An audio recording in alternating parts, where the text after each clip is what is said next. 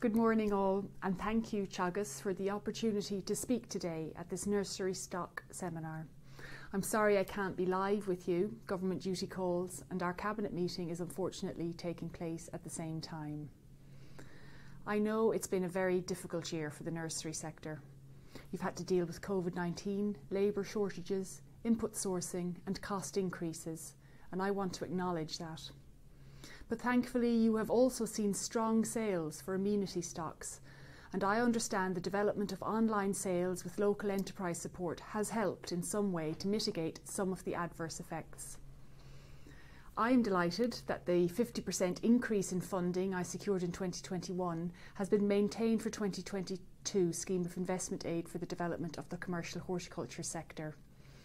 This scheme, as you know, aims to facilitate environmentally friendly practices, promote the diversification of on-farm activities, improve the quality of products and improve working conditions. It's 100% funded by the government, and the 9 million in continued funding demonstrates our commitment to the sector. Of course, labour shortages have been a major problem for you, so I was very pleased to be able to work with my colleague, Minister of State Damien English, to secure a new tranche of general employment permit quotas, including 1,000 permits for horticulture operatives. The quotas are granted by the Department of Enterprise, Trade and Employment, with the condition that a strategic review on labour attraction and retention in those sectors is carried out.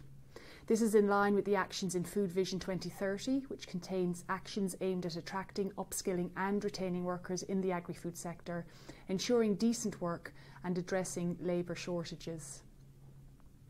Securing supplies of peat has been an issue for many in horticulture. I recognise that, and I also recognise that those in the sector accept the need to phase out the use of what is a finite resource. I therefore welcome the moves already being made by the nursery sector towards reducing peat usage. My colleague Malcolm Noonan, the Minister of State for Heritage, established a working group to address the issues around the use of peat moss in the horticultural industry. I understand that a final report from the chair of this working group has been sent to Minister Noonan, and I look forward to the next steps following it. As I've said previously, I will continue to be supportive of exploring all options, including legally compliant small-scale extraction for the domestic commercial horticulture sector only, while the sector is transitioning to a peat-free future. Meanwhile, my department is actively looking at alternatives to peat. We have funded 2 research projects to date, and the department's research call for 2021 included a call for further research on alternatives to peat-based growing media for horticultural production. As you are all aware, a new plant regulation came into operation in December of 2019.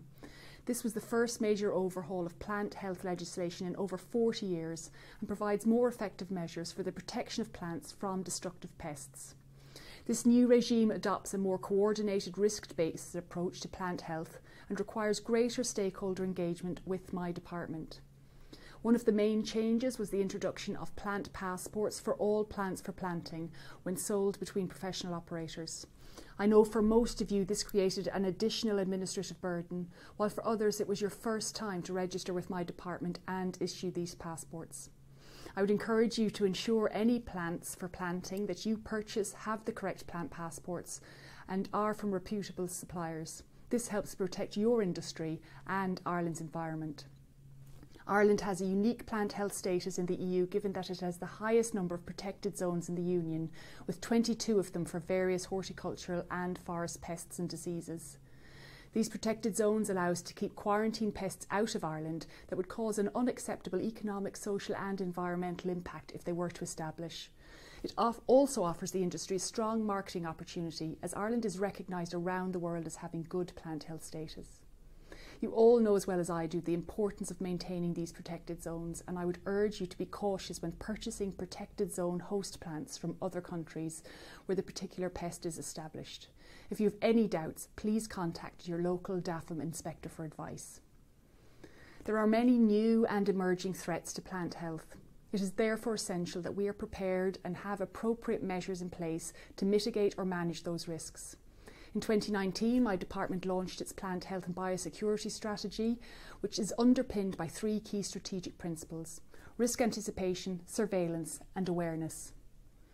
One of the recommendations of the strategy was to establish a pest risk analysis unit, and I'm delighted that DAFM now have the capacity to prepare pest risk analysis and horizon scanning in line with best international practice.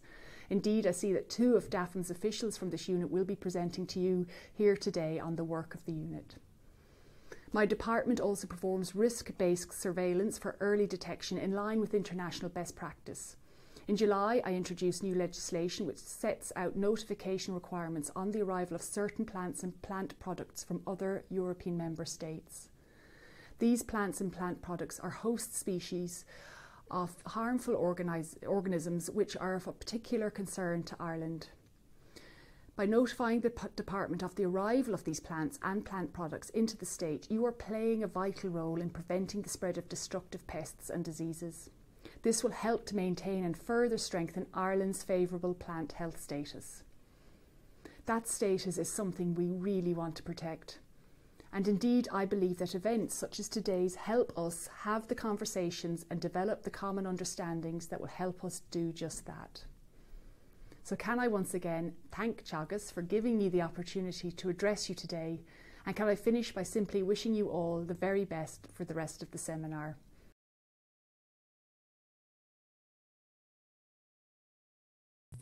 So today I was asked to give a short presentation on new trends in growing media. And this is of course based on the Growing Media 2021 symposium we organized this summer in Ghent. It was a hybrid conference due to COVID-19, of course. So we had like 70 participants in Ghent, and we had like 110 participants online. And now it's quite a duty to summarize these 4 days of seminar in only 20 minutes presentation, but I'll try. So when you ask me what are the new trends in growing media based on the symposium, this is my very short summary.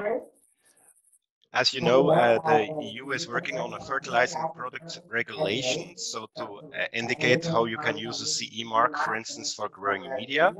So this is still work in progress, but it's more and more is getting clear what will be the criteria for this CE mark.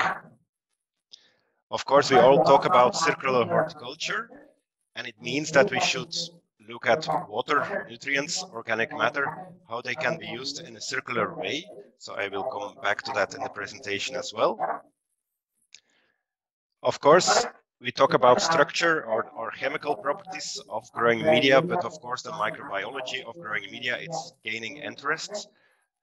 But it's getting also more and more clear what is the added value of the microbiome of growing media. As mentioned before, of course, everybody is talking about peat replacement by local materials. So it is, of course, important to see what are the new trends there. And we cannot give this presentation without talking about biochar, because biochar is like the new kid in town.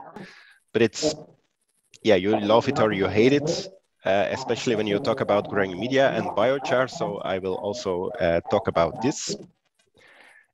And in the end, we end up with spent growing media in some cases.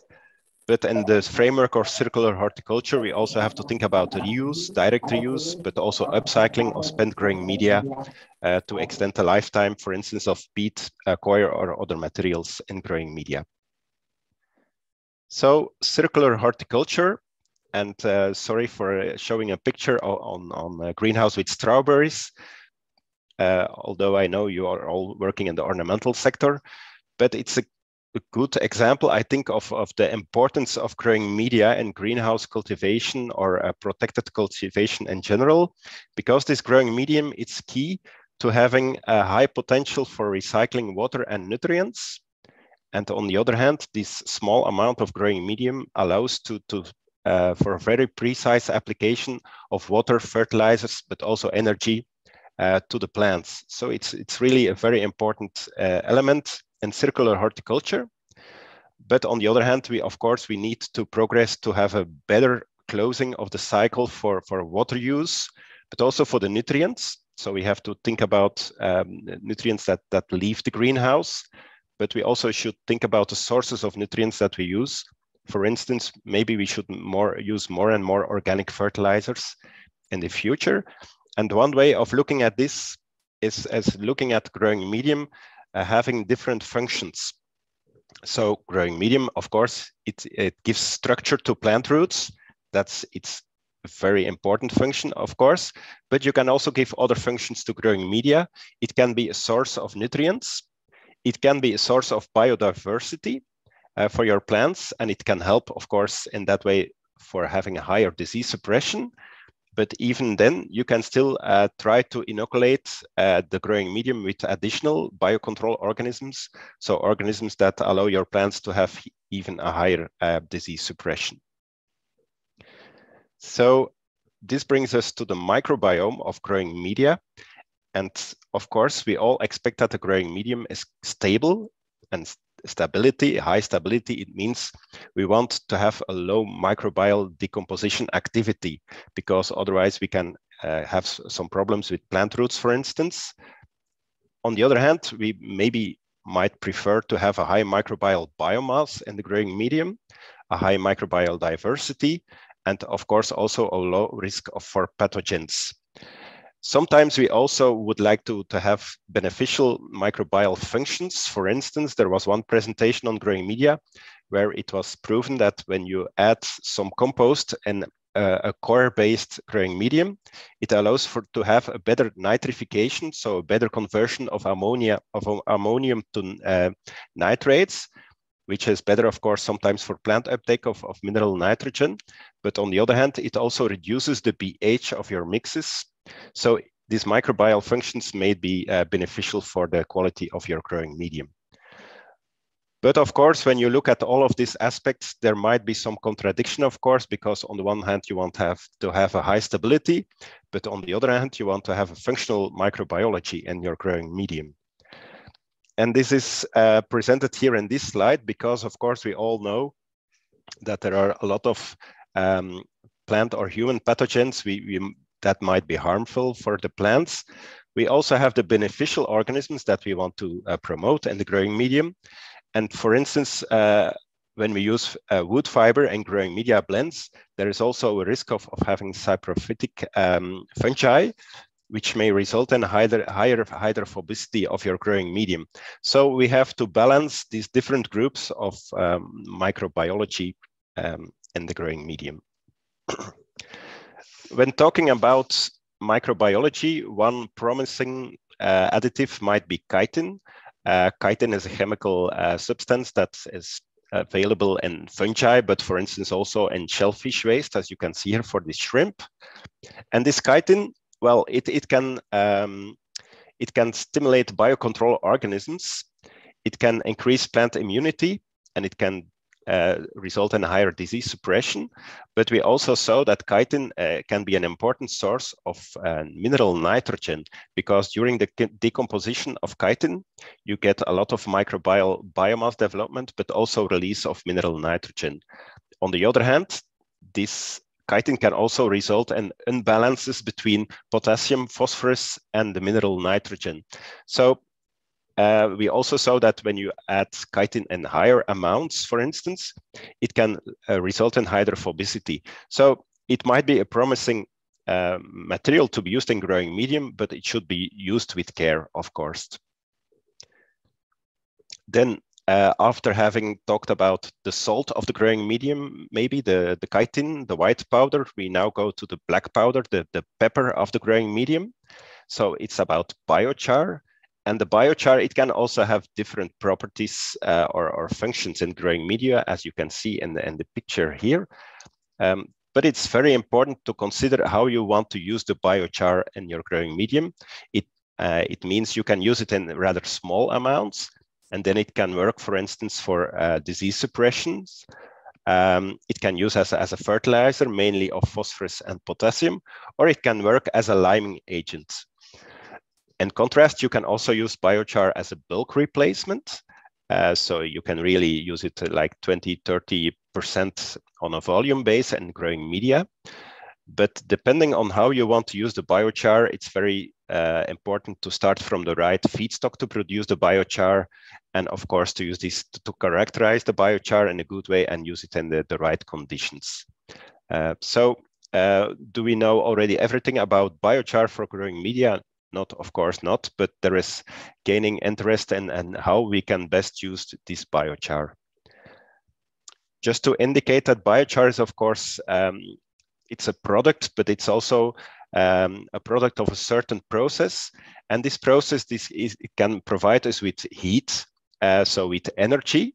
And that's very important for greenhouse cultivation these days, because you should really combine maybe the energy production during gasification with the proper use of biochar in growing media to have an economical, viable use of biochar in horticulture. So, so both compost and biochar, they are actually made based on residual materials that are converted into stable carbon. Of course, the biochar has much higher stability of the carbon than compost has, but both of these materials can be used quite in a beneficial way in growing media blends. So in a nutshell, maybe when we look at current horticultural use of growing media, we all know that growers have to pay to have a good quality blend. Mostly it's maybe peat or coir based. So then we grow ornamentals or strawberries, and let's hope we get a good price for that. But at the end, in some cases, we end up with spent growing media for which we sometimes have to pay to get rid of the waste. For instance, if we talk about mineral wool or other materials which are not sold together with the plants, for instance, yeah, you have some waste material and a grower has to pay to get rid of this. Maybe we should dream of a new future where we start from sustainable growing media blends, for which we have to pay because they are also high quality. We can grow good plants and get good money for that. But maybe at the end, this spent growing media, they are still a valuable resource to be reused in the future. So maybe as a grower, you can still earn some money with your spent growing media. And for instance, you can then use it in different ways, as I will explain in the next slide. But what mainly important here is that in what way you will reuse the spent growing media. It might also be a source of stable carbon. And of course, when we talk about carbon storage and soils, we talk about trying to reduce the effects of climate change. And maybe as a grower, you can get also money because you store carbon in a stable way in arable soils. And it should be, of course, very good in the end for the planet and also for the grower. So this brings us to the story of the spent growing media, because of course, when you talk about a growing medium blend, it can have different characteristics based on the composition. But at the end of the cultivation, of course, you end up with spent growing medium, which tells the story of the past cultivation. So the spent growing medium may contain salts, residual nutrients, chemical plant protection residues, plant roots, of course, but maybe also pathogens. So these characteristics you should take into account when you want to reuse or upcycle spent growing media. So we can reuse this spent growing media direct as a soil improver, so as a source of stable carbon. But please keep in mind that they may already contain a lot of nutrients that you should also take into account when you make your fertilizer planning for your fields. Of course, you can also try to sanitize your spent growing medium, for instance, by steaming and then directly reuse it. So we have a case study in Flanders where spent growing media from strawberry are steamed and then they are used to grow chrysanthemums and it works. So this grower is very happy with this system. You can, of course, use the spent growing medium as a bulking agent for composting. Because it's a good material for using in compost, and this compost can then be used for land application, but maybe also in growing media again. And of course, you can convert spent growing media into biochar.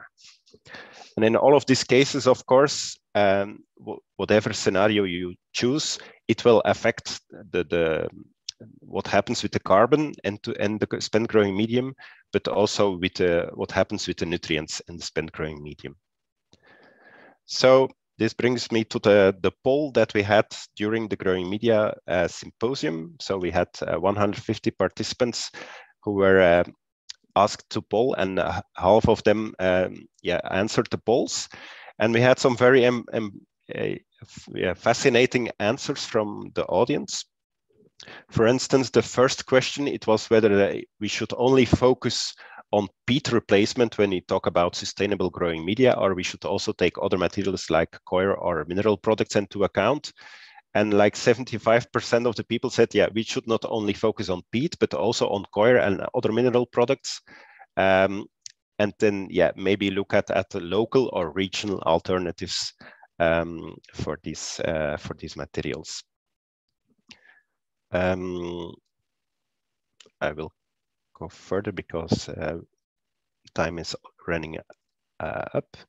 So maybe the fourth question, it was about the role of microbiology when you do a sustainability assessment of growing media. The question was, should we include this microbiology as a criterion? Also here, the majority of the audience said, yes, we should include it because it's very important to look also at the microbial functions of growing media. So I can give you all answers that people sent to us, but for now I will only summarize mainly it. So maybe the question 8 was also a very clear answer. So we asked whether the end of life of spent growing media should also be included in a sustainability assessment. So what happens with the spent growing media? Also here, more than 75% of the people said, yes, you should include the end of life and the sustainability assessment. So that's also a very clear answer, I think. And then maybe the two last questions, they were related to how you apply fertilizers in growing media, or how you apply water in growing media, whether the system that you use as a grower, well, it affects the feasibility of, for instance, peat and coir replacement by other materials. And in both cases, the audience indicated, yes, it will be very depending on the system of fertilizer or water application, how successful or how fast you can make the transition from a peat-based or a coir-based growing medium to other new blends. So I will very shortly introduce you to the HortiBlue project. It is an Interreg project that is running, well, it is now in the last weeks of its execution. And in this project, we tried to upcycle several materials, so residual materials, into building blocks for growing media. And for making these building blocks, we did different production processes like gasification, chitin extraction, defiberization, things like that. And based on that, we made building blocks with different functions in growing media, like fertilizer, or maybe disease suppression or other functions. And based on these materials, we built 4 valorization chains. So there is one valorization chain on biochar production and use in growing media. There is one on chitin production and use in growing media. The third valorization chain is on the upcycling of spent growing media. And the last one, it's on bulk replacement in growing media. So bulk replacement of peat, coir, or mineral wool by other materials. So based on these 4 valorization chains, we had 4 webinars. It means 3 of them are already are passed, but the last one, it's next Tuesday, so you still can register for that for free. And for those who want more information on these webinars, so for each of the webinars, we have the recordings available on the website together with the websites and the presentations. So here you can find the links to these webinars. And if you want even more information on the building blocks, for each of the building blocks, we have a video available. We have papers, open source available. And there is also a decision tool that can help you and make a decision on whether how to process a certain material into a building block. Just to inform you that on the last webinar, we will talk about the greenhouse trials we did with tomato and strawberry. So where we tested actually the new blends versus the reference blends being peat, coir, or mineral wool. So all this information is also on the website or will be provided next week during the webinar. So this brings me to the last slide. So if you want more information on the Growing Media 2021 symposium or a Horti+C project, you can find this here on these links. And we also have a YouTube channel with a lot of information. So please, if you have any remaining question, you can of course always contact me, or you can follow us on Twitter. So thanks for your kind attention.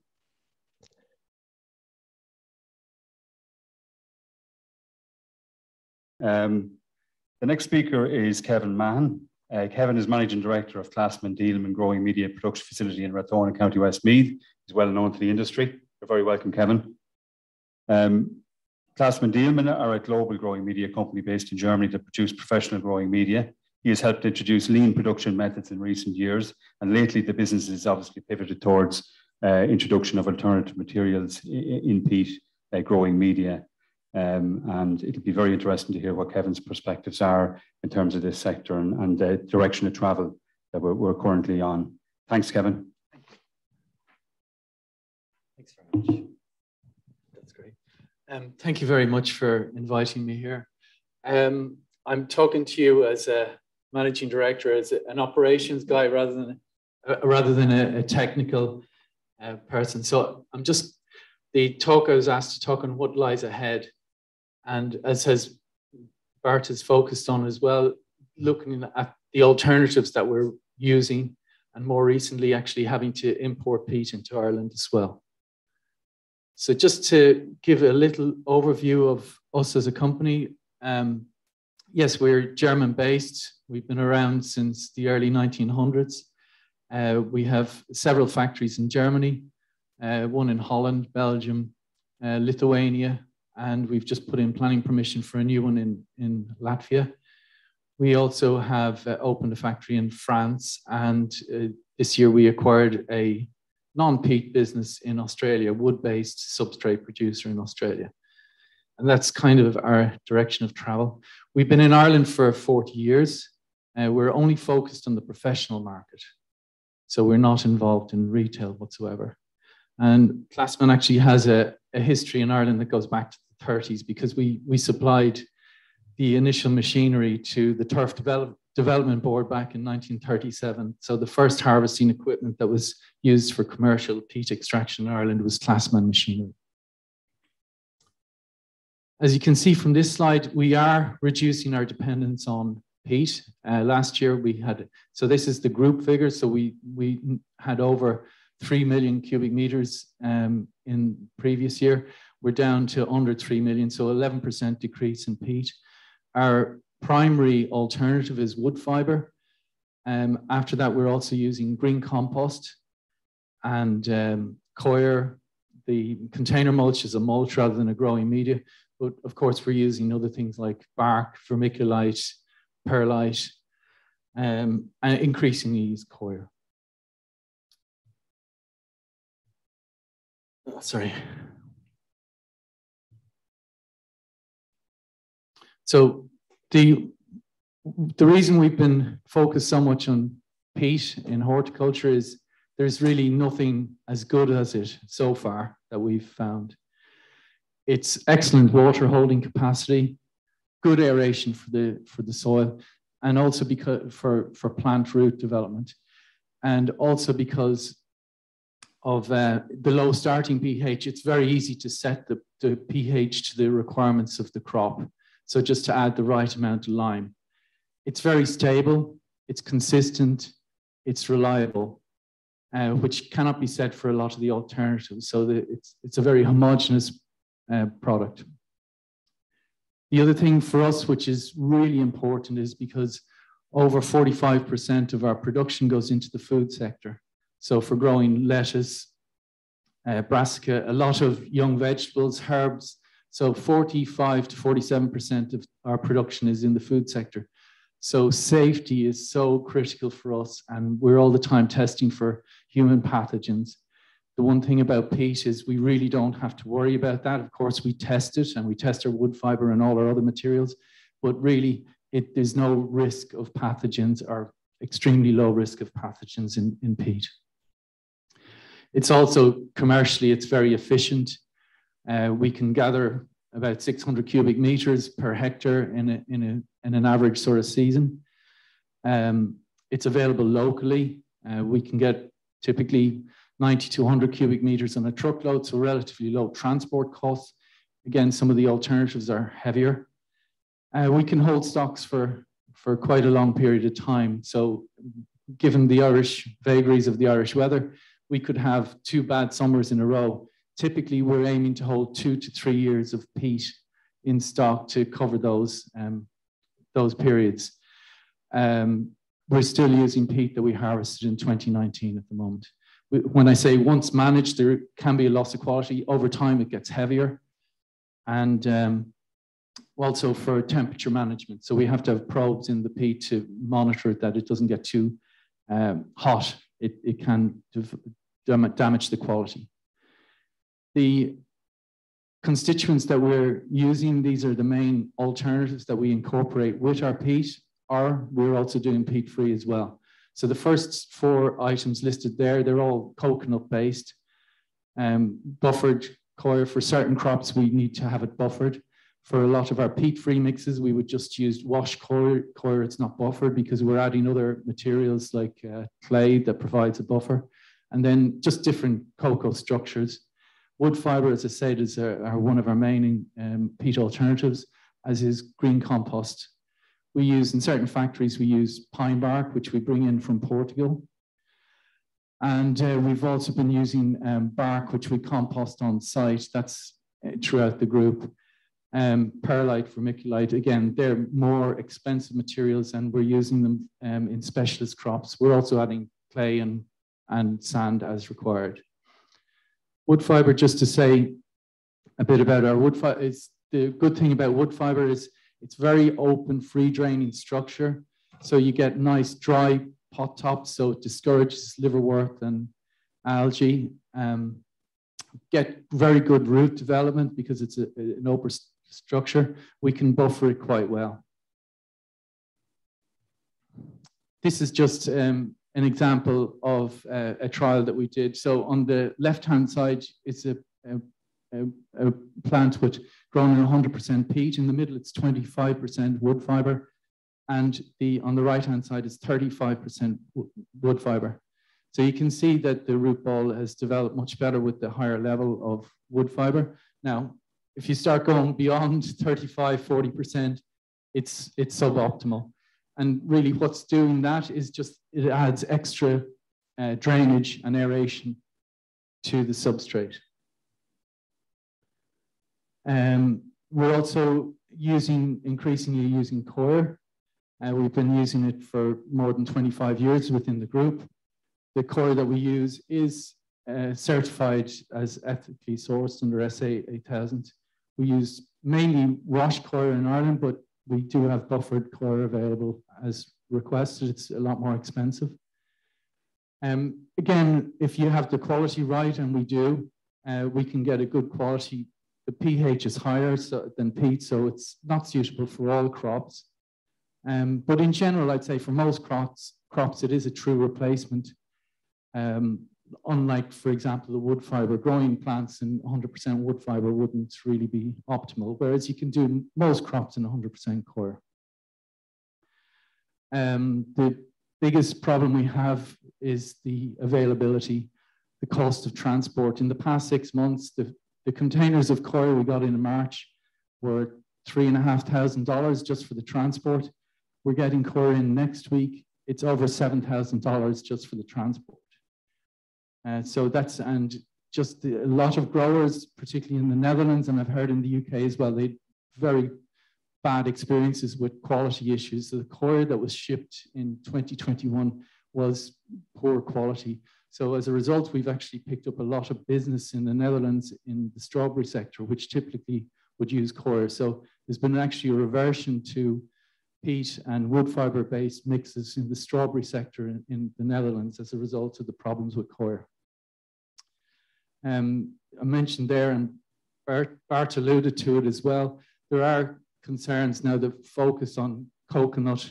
Coconut is primarily used for coconut oil, and it's kind of been tarred with the same brush as palm oil. So there are ethical concerns about coir, and we are seeing growers saying they want not just peat-free, but coir-free. So green compost, we've been producing this for 30 years in Germany. It's all, the critical thing is the source material, that it's clean. And as I say, our focus on the food sector makes it that we're concerned about pathogens. So at least we have a very good, consistent source of green waste from Germany.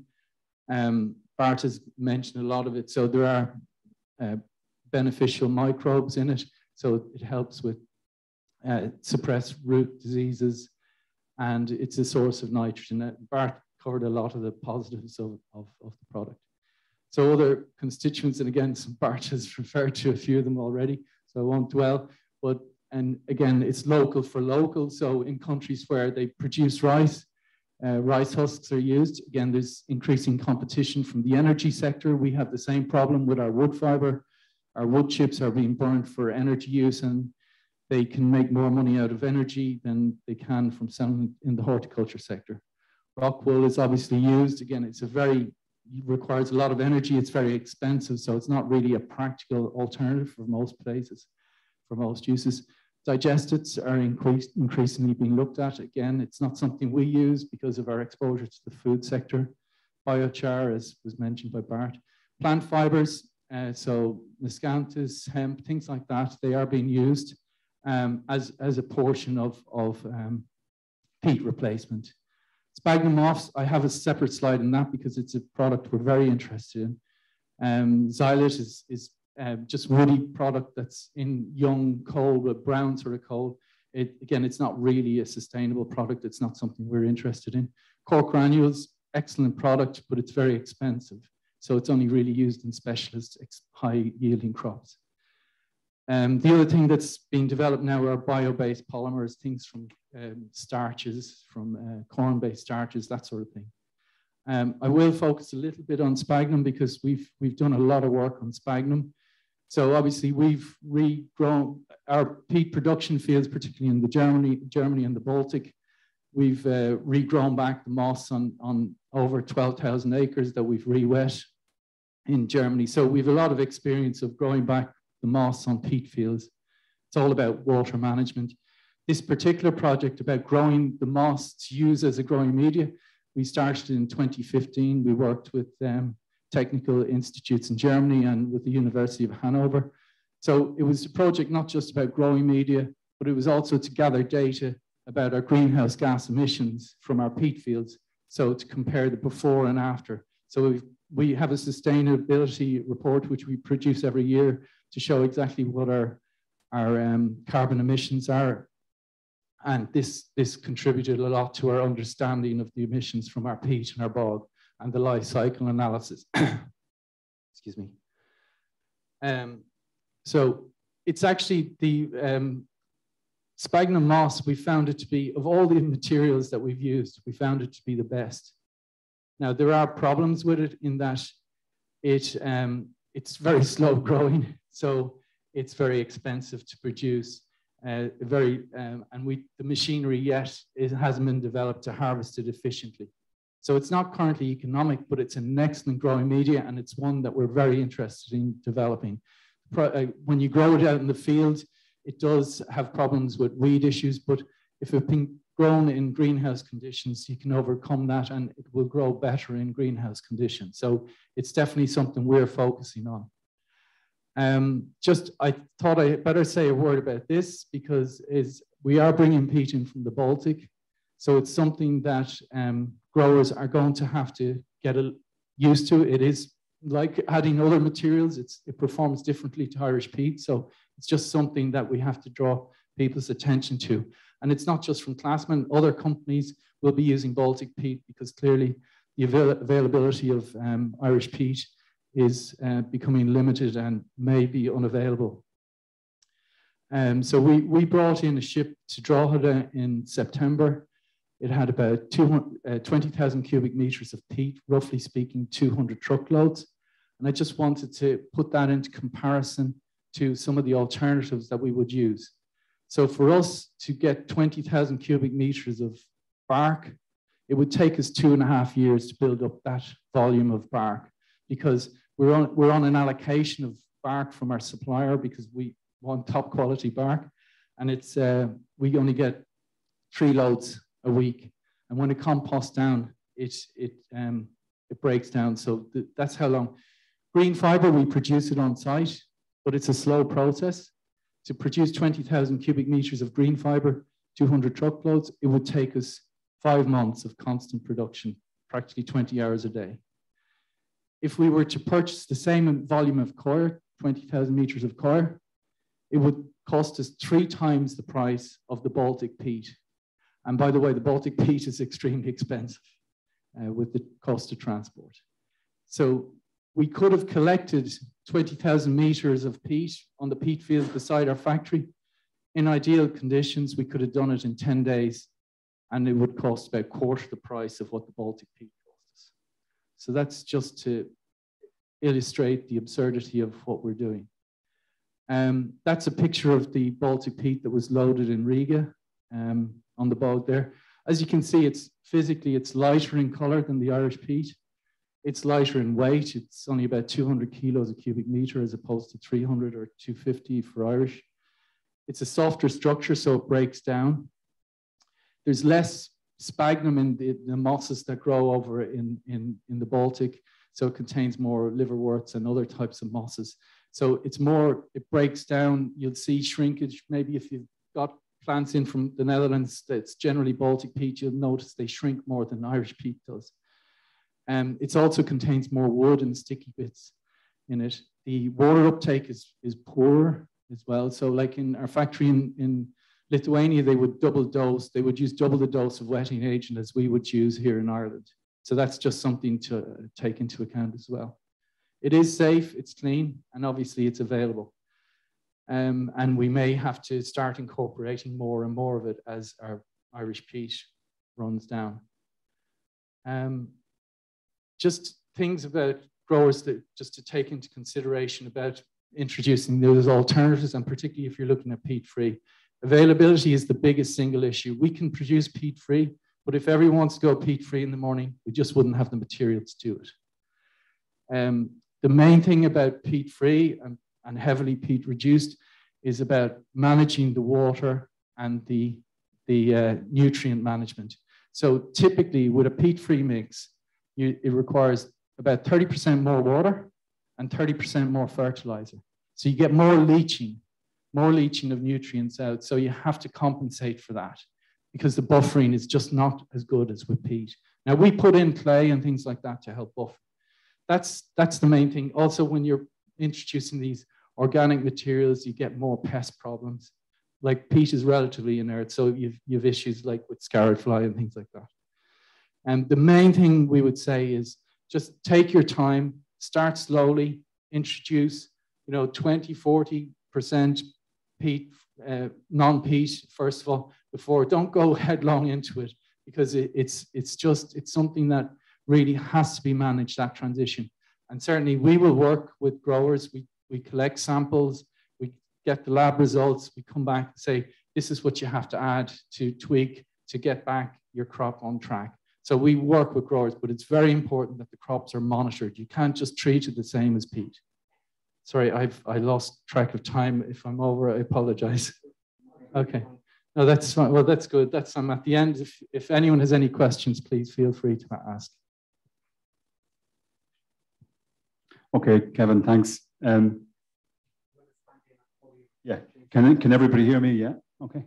Kevin, I just had a question there in terms of a distinction between professional. If you stand over there. Okay. Thanks. The distinction between professional and the retail market for peat, it's a point that isn't necessarily known that well from an audience outside of the horticultural industry. The fact that you supply only professional peat. I think there's been a lot of questions about the fact that there have been exports of peat all the while you're importing peat for the professional sector. Could you say a word about that and put a bit of emphasis on that for us? Yeah, well, I know certainly one of the things that was put out there some weeks ago was a press release from Friends of the Irish Environment about the peat exports. Now, you have to read the exports. First of all, Bord na Móna has been by far the largest exporter from the island of Ireland. So their exports continued right up until the end of June. The other thing is that in terms of peat exports, the way the commodity codes work, you have to, if it's more than 50% of peat, you have to record it as peat. So like we're on track with 20% non-peat in our mixes, but it's all recorded as 100% peat. And the other manufacturers use the same commodity codes we have to. So it gives an overstated amount of peat. In fact, if you look at the monthly statistics, the reduction in exports this year is probably going to be about 40% less than last year. And the other thing, bear in mind, the imports have only just started. Mm-hmm. So the imports are going to increase hugely in the coming period. And the distinction between retail and professional, it's the same peat, but it's the way you manage the bogs. And just obviously the quality requirements of professional growers are much higher. So they need a standard, consistent, weed-free product. Sure. So that's just retail. And in terms of the new feedstocks that you're bringing through in terms of blends, how do you manage that? What's the challenge around managing that batch-to-batch consistency? Consistency, yeah. Look, something like wood fiber is pretty easy to manage, and we only take our wood chips from one supplier. We take our bark from one supplier, so it's just easier to manage that way. We get a consistent, so it's all to go back to the source material and how you can trust that. So we know, and that's why we don't want to get into green compost in Ireland. It's just too variable, too unreliable. But whereas with bark, we're comfortable with that. Wood fiber, as I say, it's consistent.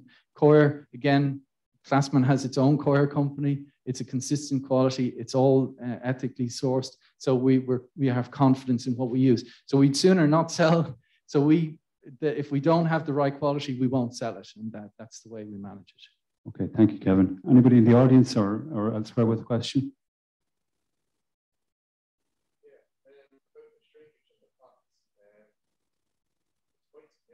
It is quite significant. That's true. Yeah. I'll just repeat the question for people online. Yeah. The question relates to the question relates to the shrinkage of Baltic peat versus Irish peat. Yes, I actually have a picture on my laptop. I should have probably included, which shows the shrinkage over a 2-year period. So it shrinks probably at twice the rate of the Irish peat. Yes. And it's a younger peat, and there's more of these mosses that just it emits more carbon effectively, and it breaks down that way. The other thing is it's softer, so it gets finer than Irish peat. It doesn't hold the structure as well. Okay. Thank you very much. Thanks, Kevin.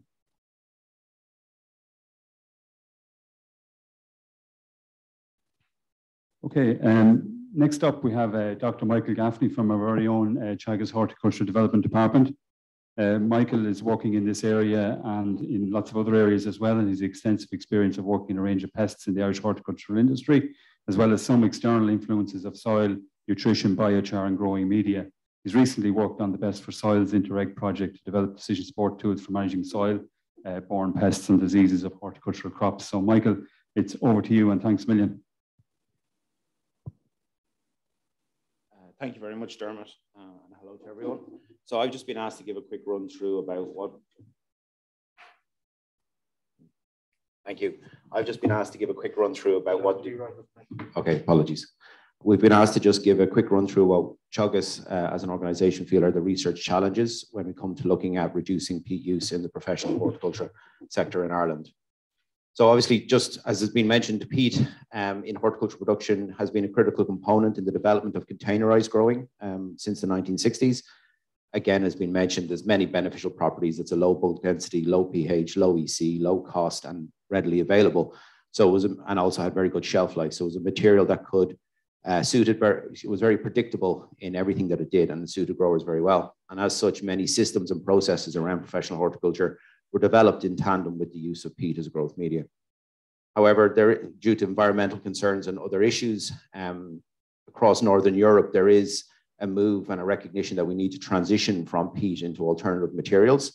And in some countries, such as the UK, they have a voluntary scheme to reduce peat use in the professional sector up to 2030. And there's similar targets in other countries like Germany, where they're all working towards that timeline. And what that will really mean is that there's going to be an increased demand across Northern Europe for alternative materials to peat within that time frame.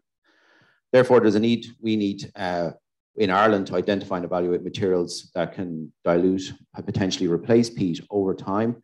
And also would be preferable is materials that we could source on the island of Ireland, because as I've mentioned, there will be an increased demand at a European level and even at a world level for alternative materials.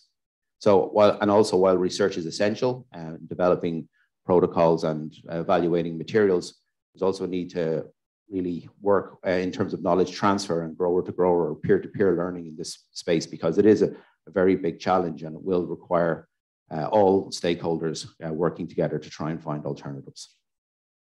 So what are we looking for when we're considering alternative materials? They need to be agronomically acceptable. We need to be able to produce high quality plants. They need to be available. Kevin just said, as Kevin outlined before me, you know, there is a real need to develop, there is a real need that the materials are readily available. And also he outlined very, very well the cost dimension. There is no point working from a research perspective on materials that aren't available and will be available at a cost that is not compatible with the economic scenario of producing plants for retail in Ireland. Now, if we can find materials that fulfill all those criteria, excellent. And what we've learned also with the peat issue over the last years is that we need to underpin everything through sustainability and measuring sustainability. And in Teagasc, we would like to use methods such as life cycle assessment, which really is an environmental tool, or a tool, sorry, to measure environmental impact of the process of any material. And we would, what we would hope to do with any material that we look to contribute towards in terms of research time, that those materials go under a life cycle assessment. So the availability of alternative materials, it's estimated that there's a need within the professional horticulture sector of anywhere between 180,000 to 250,000 meter cubed of material to fulfill the Irish professional horticulture sector. I understand that there's a lot of discussion around these figures, so I'm fully willing to be corrected if people don't agree with those figures. But anyway, it is a significant volume of material. To put it in context, it's greater volume of material than all of the food waste produced in Irish households in a year. So it is a considerable amount of material that we're looking for. There will be an initial challenge in identifying candidate materials, and we'll need some rapid assessments such as the availability, the bulk density, the pH and the EC of these materials. And we'll need to be able to assess them quite quickly. And we need to give consideration to that some of these materials will have alternative uses, such as woody materials in fuel and home heating.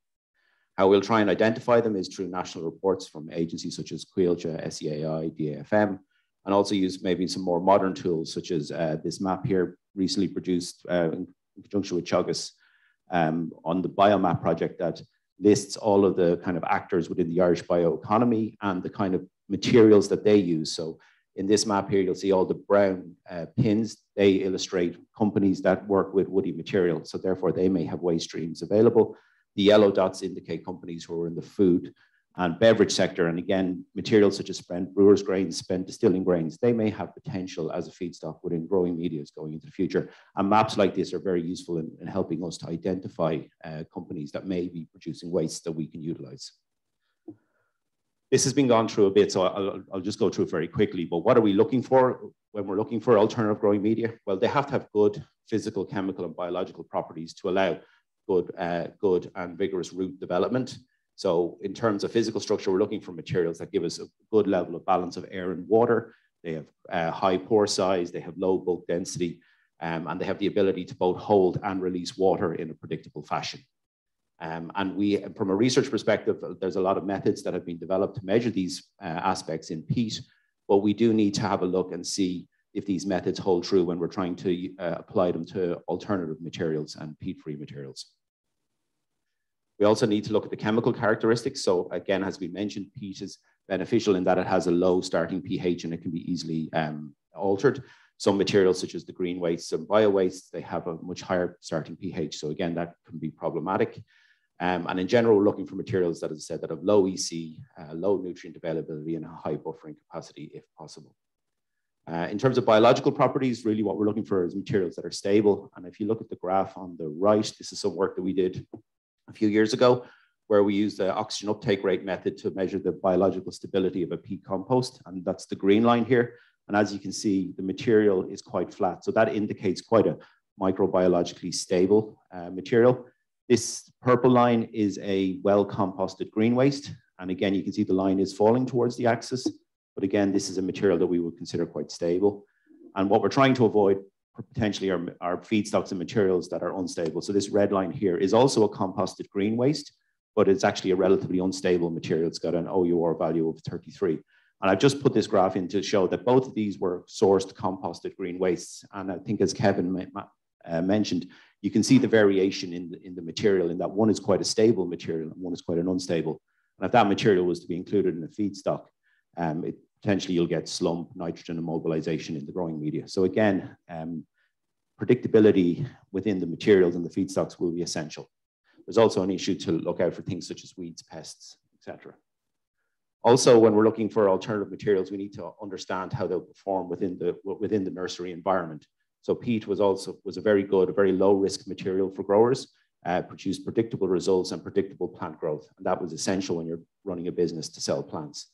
But so we need to find materials that have similar properties, but also we need to take into account the type of irrigation systems that are on nurseries, the type of growing media handling equipment that's already on nurseries. And also we need to finally understand what the customer, the appearance of the material and what the customer will accept. So again, these are all real considerations that probably go beyond pure research, but also go into the knowledge transfer aspect of. So I think what I'm trying to do here is just illustrate the level of the challenge that it is when you're trying to introduce alternative materials into the sector. There's many other things beyond just agronomy that need to be considered.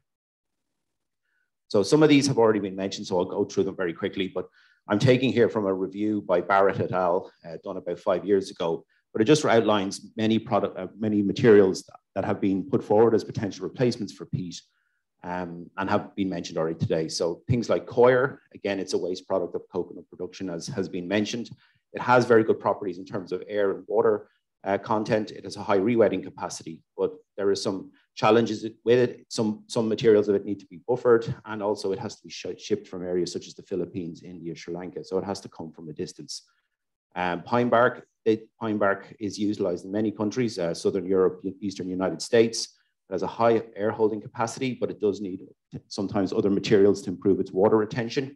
It can be variable, and again, it has competing use sources such as in the fuel replacement. So basically, it's not just available for composting, there is other uses for it. Kevin has mentioned wood fiber, and again, this is a good material to be used within a mix and has good air holding capacity. It also is very good as part of a mix in reducing the bulk density of a compost. But again, there is competing uses for this material, and it does have high manufacturing costs in terms of energy. In terms of composted organic wastes, again, this has been mentioned, they are high in nutrients. They are very beneficial, are been shown to be beneficial in multiple instances in suppressing pathogens within a growing media, but there is variability in feedstocks. They do need to be composted well to provide sufficient stability. And particularly in some countries, maybe Ireland is one of them, where you have source separation of the feedstocks can lead to issues around plastics and other contaminants coming into it. So again, that needs to be taken into account. So what we've done is we've started to review recent work that's been done in the area of peat replacements and dilutants. And again, a lot of the work has already been done in Ireland on green waste compost, composted bark, coir, and wood fiber, along with some other waste materials such as spent brewery grains and seafood waste. So a lot of the work was done in the late 1990s, early 2000s by Muno Prasad and Michael Marr from Teagasc and Bordemona at the time, respectively. In one of their final publications that I can find from 2006 Orbit Conference, they did indicate that peat mixed with either composted green waste with a nitrogen source or bark successfully produced high quality plants of Escallonia and Hypericum. The paper also reported that 100% bark composted for 12 weeks with a urea source did perform well as the standard peat control. And I'm just including this to show that there is some work that has been done previously in Ireland that does, from a research perspective, give us a starting point in terms of where we will look to start our work into the future. There's also some international work. Well, there's lots of international work, but one recently completed study by the AHDB in the UK, project CP138, led by Barry Mulholland. They did indicate that there was 9 putative mixes that they found to produce statistically similar plants to a peat standard in nursery stock trials. 6 of these 9 were based on a large component or over 50% component of coir. The other 3 mixes were either bark and wood fiber ratios.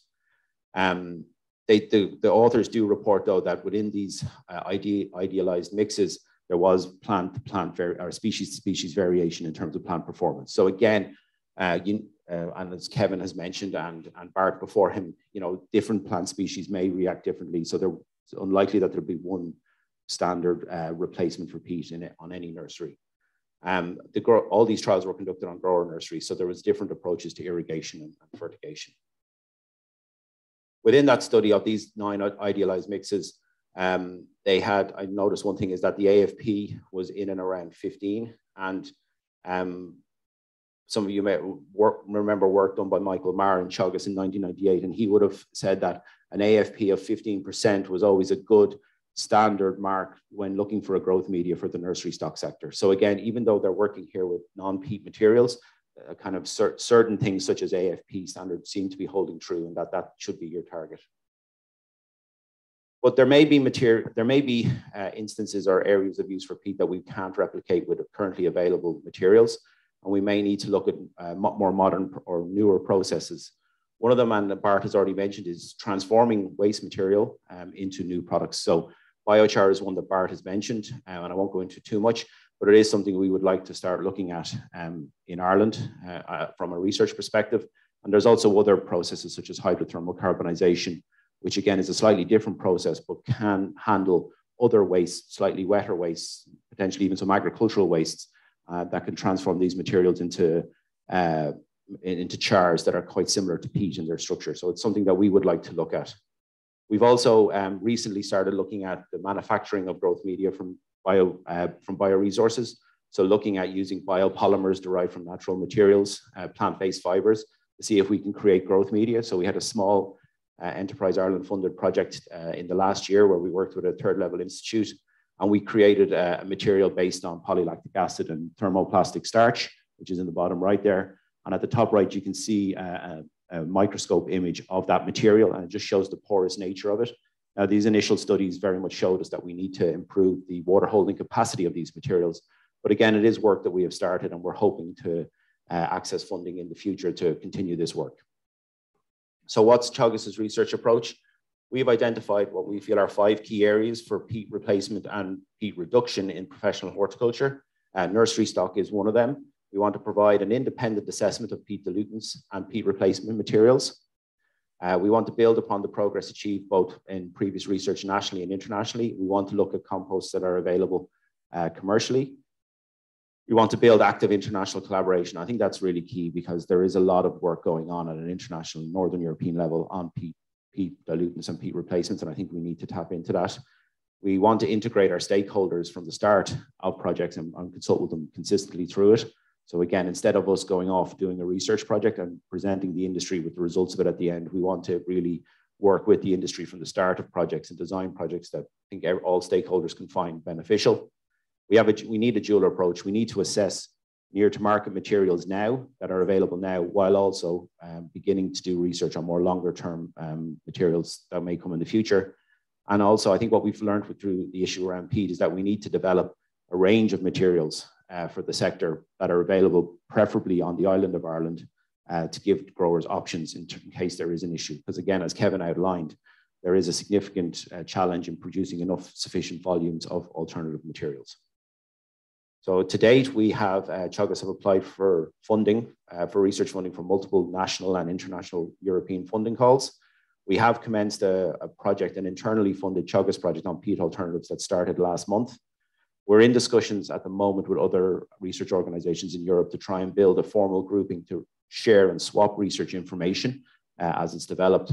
And this week we have advertised for a permanent research officer in the area of growth media. And again, this is to appoint somebody to really spearhead this work into the next decade. So in conclusion, the key for us will be finding and identifying materials which work agronomically, that are available in sufficient quantities, again, preferably on the island of Ireland, and are at a low cost with a favorable environmental footprint. And that obviously, that's a huge challenge and a very big ask. We want to build on previous research work, and we do feel that working internationally and collaboratively will be the key to this. And what is evident is that while research may identify potential materials, it will be the skill and professionalism of growers and growth media manufacturers that will really drive the adoption of this. So again, we as a research organization can help to identify materials and evaluate them, but ultimately it'll be the skill of growers and growth media manufacturers that will lead to successful adoption on nursery. So thank you very much. Okay, thank you, Michael. If there's any questions from the auditorium, we'll take them, please. Yeah, go ahead.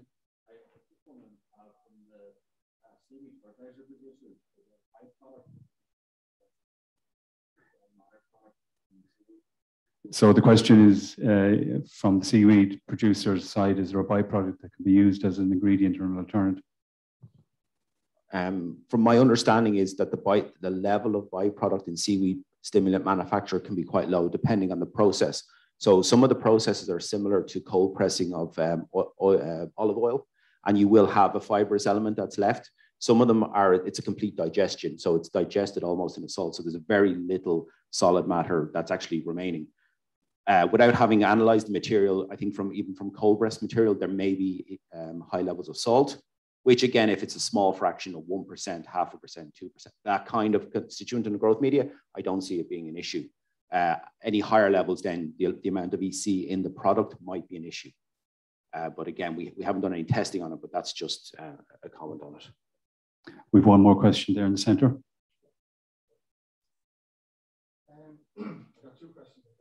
Yeah, go ahead. Go ahead, Joe. The first one maybe is just to make a comment, and this is in your opinion on it. Are we maybe facing, telling the nursery stock industry that different products that they're growing may require different medium?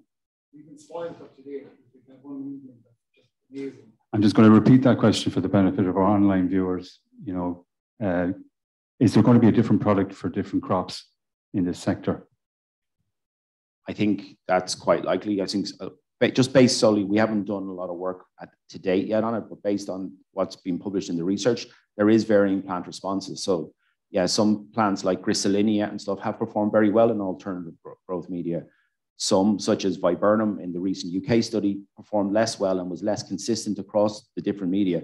So I think whether we're going to recommend different specific materials in each grow, we'll definitely probably recommend different types of blends. I think that is quite likely. And your second question? Yeah, it was just going back to the slide where we looked at I think it was the biological activity we're measuring, the interest shrinkage on the medium. Well, it measures the. So the question is referred to the biological stability slide. What that measures is the microbiological activity. So, sorry, what's the question, Joe? Yeah, no, I think ultimately, like, was it just the biological activity that you're measuring? Because if we were to start using maybe cyclic organic sources of nutrients in the future, which obviously are going to have into a relationship with microbiome inside the medium, that measure then, is that going to relate something to like stability of earthquake porosity, which might be more important? You know, you're kind of what I'm kind of coming at. It could be microbial rich, but still quite stable in terms of physical factors. Yeah, I understand what you're saying. So what you're saying is, like, traditionally we have looked for materials that are microbiologically less active because they retain their volume, and that was seen as a benefit. As we transition into other materials, they are going to be more microbiologically active. We know that. So we have to find a balance between a reduction in volume in the pot. And again, that's important as well, because a reduction in volume in pot obviously drives air out of the root system, and that will negatively impact growth. Also, from a very practical point of view, pots that are half full have been shown in studies to be less preferable to the consumer. So pots that are half full versus pots that are full of growing media have been shown in studies to be passed over by the consumer. So we know that the consumer doesn't like that look. In terms of that method of analysis, yes, we're going to have to take into account that we're going to be using. So that method uses, what it does is it provides a nutrient source to any microbiology within the physical sample. And then that microbiology begins to multiply. And as it multiplies, it consumes oxygen, and it's that pressure differential that measures. So again, going back to research challenges, that is a method that is quite well suited to measuring very stable materials. And we may have to come up with new methods for measuring the stability of compost that possibly are done in a different way. So yeah, I agree. We have to look at the methods that we do to evaluate these materials. Okay, we have another question up the back.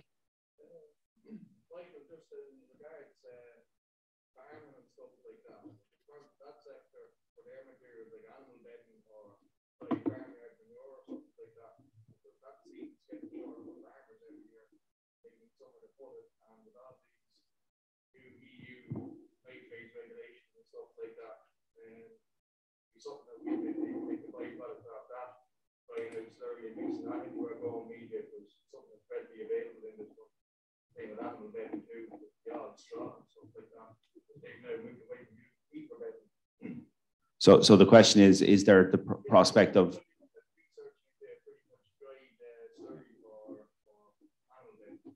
So I'm just going to repeat the question for the audience online. So the question is there a potential to incorporate animal manures, animal bedding products from the mainstream agricultural sector into growth media?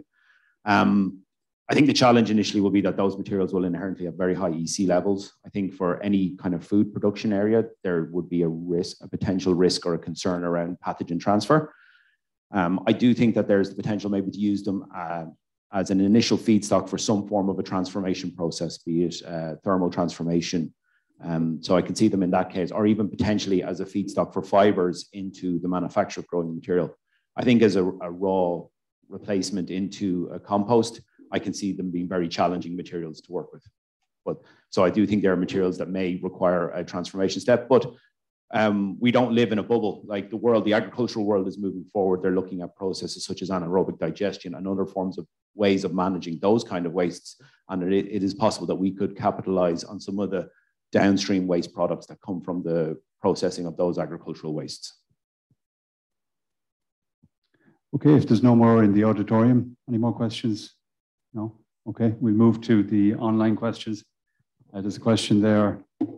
Why is green compost more reliable in Germany than Ireland? We'll see if Bart can come back to that. Bart is online still, he may come to that. Okay, and can you please repeat the question? The question is, why is green compost more reliable in Germany than Ireland? Well, I do not live in Germany, so I cannot say.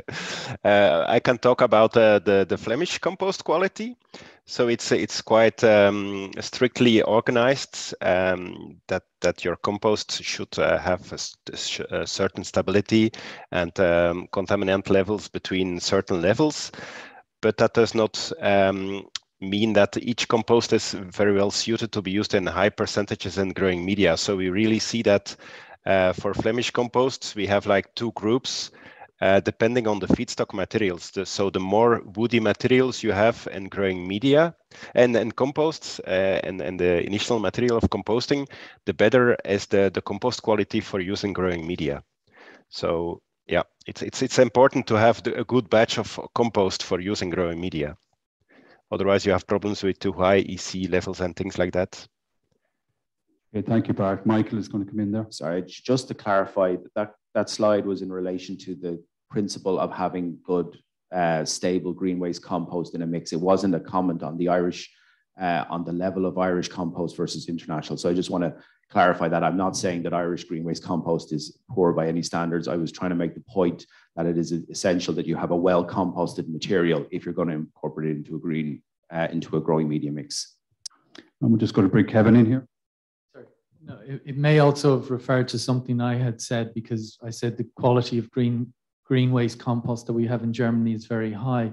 I think it goes back to the consumer who's putting the green waste, and perhaps Dean can also comment on the UK situation. But for instance, things like Roundup, so if Irish consumers are not educated to exclude stuff that you've sprayed Roundup on from your green waste, because although it's supposed to disappear after a while, we're still detecting DDT in stuff that we've tested. So there are these forever chemicals. And also just from parks, green waste that's collected there, often it's contaminated with glass and needles and dog waste. So that's the sort of thing that I certainly was referring to. So if the consumer is educated, we can bring up the quality of green waste in Ireland. And it wasn't directed at anyone who's producing green waste here. It was just going back to the source material. Okay, thank you. I think that's all the questions. Okay, so we'll take a break now for 20 minutes. We'll be back here at 11:30 sharp. Thank you very much.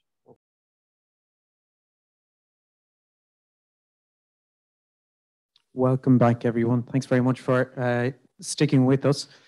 So our second session is just about to start now, and we're going to invite our two speakers from the Department of Agriculture, and they'll be followed up by a recording of Andreas Wrede. So I suppose it's a little bit of looking into the future on the pest risk analysis from the Department of Agriculture, and then we will look at some of the technical research that's being done in Germany.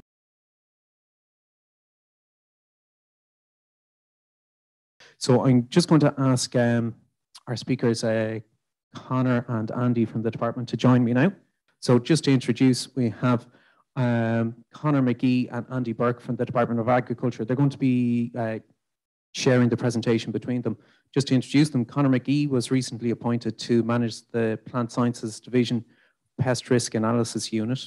He originally started in the Department of Agriculture as an ectotoxicologist in the Pesticides Registration Division before moving to the Efficacy Unit, mainly working with biocidal products and authorization.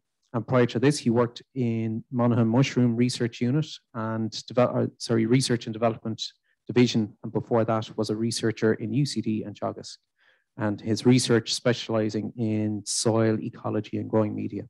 And Andy Burke then is an assistant agriculture inspector in DAFM in the area of pest risk analysis, and he's worked with the Department of Agriculture since 2017, first in laboratory roles in the area of plant health before moving to pest risk analysis. Prior to this, he worked for 6 years in Teagasc Oak Park potato breeding program, and his studies were in plant science and bioinformatics. So thank you very much. Okay, thank you, Dónall, and thank you everyone for having us here today. It's a pleasure to actually physically address the community again. So we're aware that many of you were probably present when Melanie Tuffin presented her DAFM-funded Horizon Scanning and Pest Risk Assessment research on pesticide spruce back in 2019. Well, since then, there have been considerable developments in the in-house capacity for pest risk analysis in DAFM. And today it's our purpose to bring you up to speed with that, and indeed the developments in the wider Plant Sciences Division Laboratory. So representing the Plant Sciences Division Laboratory staff today are myself and Andy, who are the two members of the Pest Risk Analysis Unit. Dónall's introduced us, so I won't go into that much more. We have three main purposes today, and that is to introduce the expanded Plant Sciences Division Laboratory, its staff and the services it provides. Secondly, we'll present the newly formed Pest Risk Analysis Unit and just briefly cover pest risk analysis and give you some idea of what's involved in the process. And finally, I'll hand over to Andy, who's going to give you a flavor of the pests that have come to our attention and our horizon scanning and pest risk assessment activities to date. So firstly, the Plant Sciences Division. This is a relatively new division by DAFM standards. It came from very humble beginnings, but has expanded over the years. And particularly in the recent 2 to 3 years, there have been a number of appointments for key specialists in key areas to increase the services it provides and the expertise it has in-house. These have been experts appointed in fungi and pneumocides, bacteriology, insects and mites, nematology, honeybee health, viruses, molecular diagnostics, and pest risk analysis. These appointments were particularly needed as in Europe, there are hundreds of regulated pests. These include quarantine pests, priority pests, regulated non-quarantine pests, and as well as the Irish protected zone pests, which we mentioned today. Should any of these pests be suspected of being present on commodities that have been inspected by the Forestry Services or HPHD, when these are submitted to the laboratories, our staff must be capable of accurately diagnosing if any of these pests are present on the commodities and relaying the findings to the inspectorate. This is quite challenging, as these pests, the lists of the annexes to the regulation, which lists which pests are quarantine or non-quarantine pests, is always changing. It involves keeping up to date with new diagnostic techniques and up to date with the science. There's quite a lot of pressure on the laboratories to be able to provide this expertise. To give you some idea how busy the laboratories are, well, in 2020, they received about 700 samples to back Weston. However, many of these samples are analysed for multiple pests, so that actually translates into about 2,500 tests per year. 700 samples is actually quite low, and this is due to COVID and a range of other factors. Typically, they'd receive about 900 samples, but the demand on the laboratories is growing. And when I was developing this presentation back in early October, it already received 1,250 samples at that point. So you see the demands on the laboratory services is particularly needed. And that was a reason for the appointment of a lot of these new specialists to be able to provide that expertise and services to the inspectorate. In addition to the samples we analyse in-house, we coordinate the analysis by 2,500 analysis with the Cork laboratories for a number of pests. So here are some of the pests that we conduct assessments for in-house. The pests, the three on the bottom are the ones that are analysed in Cork. These are Arwinia amblivora, so fire blight, Alstonia and Clavibacter on potato, and beet necrotic yellow vein virus. The rest of the pests are assessed in-house in back Weston. These are mainly for the annual surveys and multi-annual surveys that are conducted for pests that are present to determine if these pests are present in Ireland in compliance with the regulations.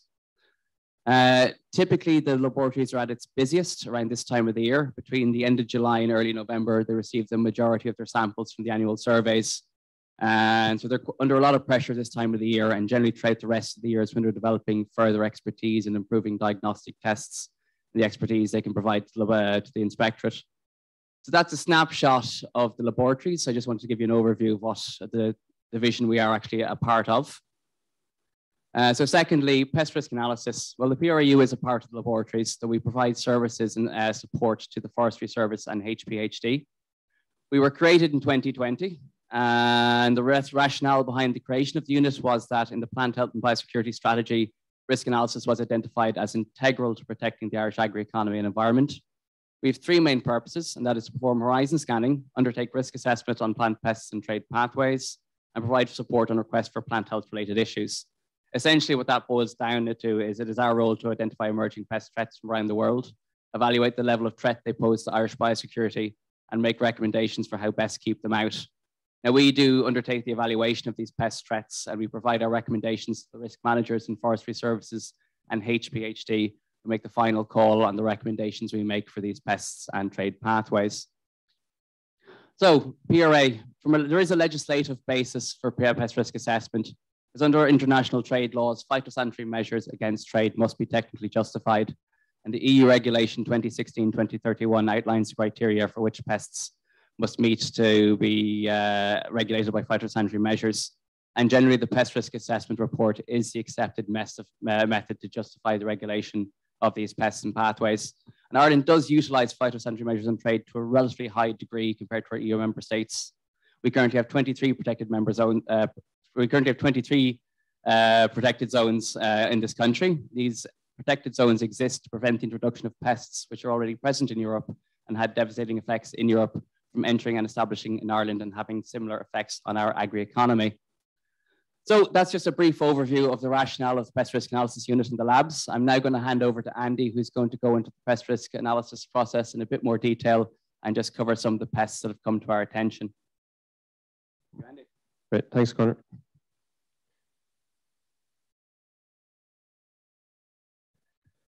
So in Ireland, we've had recent introductions of plant pests. Several of them are listed here. They've become established here. The most notable being Phytophthora amorum and ash dieback, both which have had devastating impacts on plant health in this country. And the number of threats on the horizon is growing, and this is due to globalization in trade and the growing number, the growing volumes in trade in plants and plant products. And this is where pest risk analysis has a role to play. So a number of these threats on the horizon yet to arrive in Ireland. They are regulated at EU level, this based on prior pest risk analysis.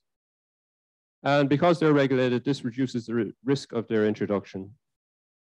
In DAFM, we survey for these pests, we test for them, and we monitor closely the evolving threat that these regulated pests pose. So, for example, Xylella fastidiosa, there's been several findings this year in Europe, including findings in a Portuguese nursery on rosemary plants, with several countries linked to those findings in Europe from the onward trade.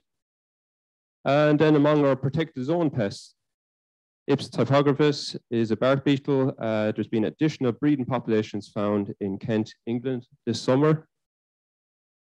And as a result, the demarcated area, the area under control in the southeast of England has recently increased in size. Among the EU emergency plant pests, tomato brown rugose fruit virus, this continues to spread. In 2021, it's been recorded in 9 additional European countries for the first time. And then among the EU priority pests, Agrilis planipennis, the emerald ash borer, and Anaphora glabripennis, the Asian longhorn beetle, these continue to be found in new areas. And as a result, they undergo costly and time-consuming eradication measures, and in some cases, containment measures. In the pest risk analysis unit, we're particularly interested in non-regulated pests, pests that have yet to arrive and in which there is a pathway, a potential pathway of entry into Ireland. We identify these through horizon scanning. So what exactly do we mean by horizon scanning? We continuously monitor a range of sources to identify emerging plant pest threats. These sources include scientific literature, trade journals, media, and then by participation in expert working groups, such as the EFSA working group on horizon scanning. And there's 3 key things that we're interested in. So new species, so pests that are new to science, or species that are acting as pests for the first time. And I have a couple of examples of these in the following slides. We're also interested in reports of pests spreading to new locations, particularly spreading to locations that are climatically similar to Ireland. And again, I have a few examples of this coming up. And we're also interested in pests being recorded on new hosts for the first time. And again, hosts that are important to Ireland or that are traded in Ireland. And pests can, when they move to new locations, be recorded on a new host for the first time. We would have seen that here in this country on Phytophthora rumorum.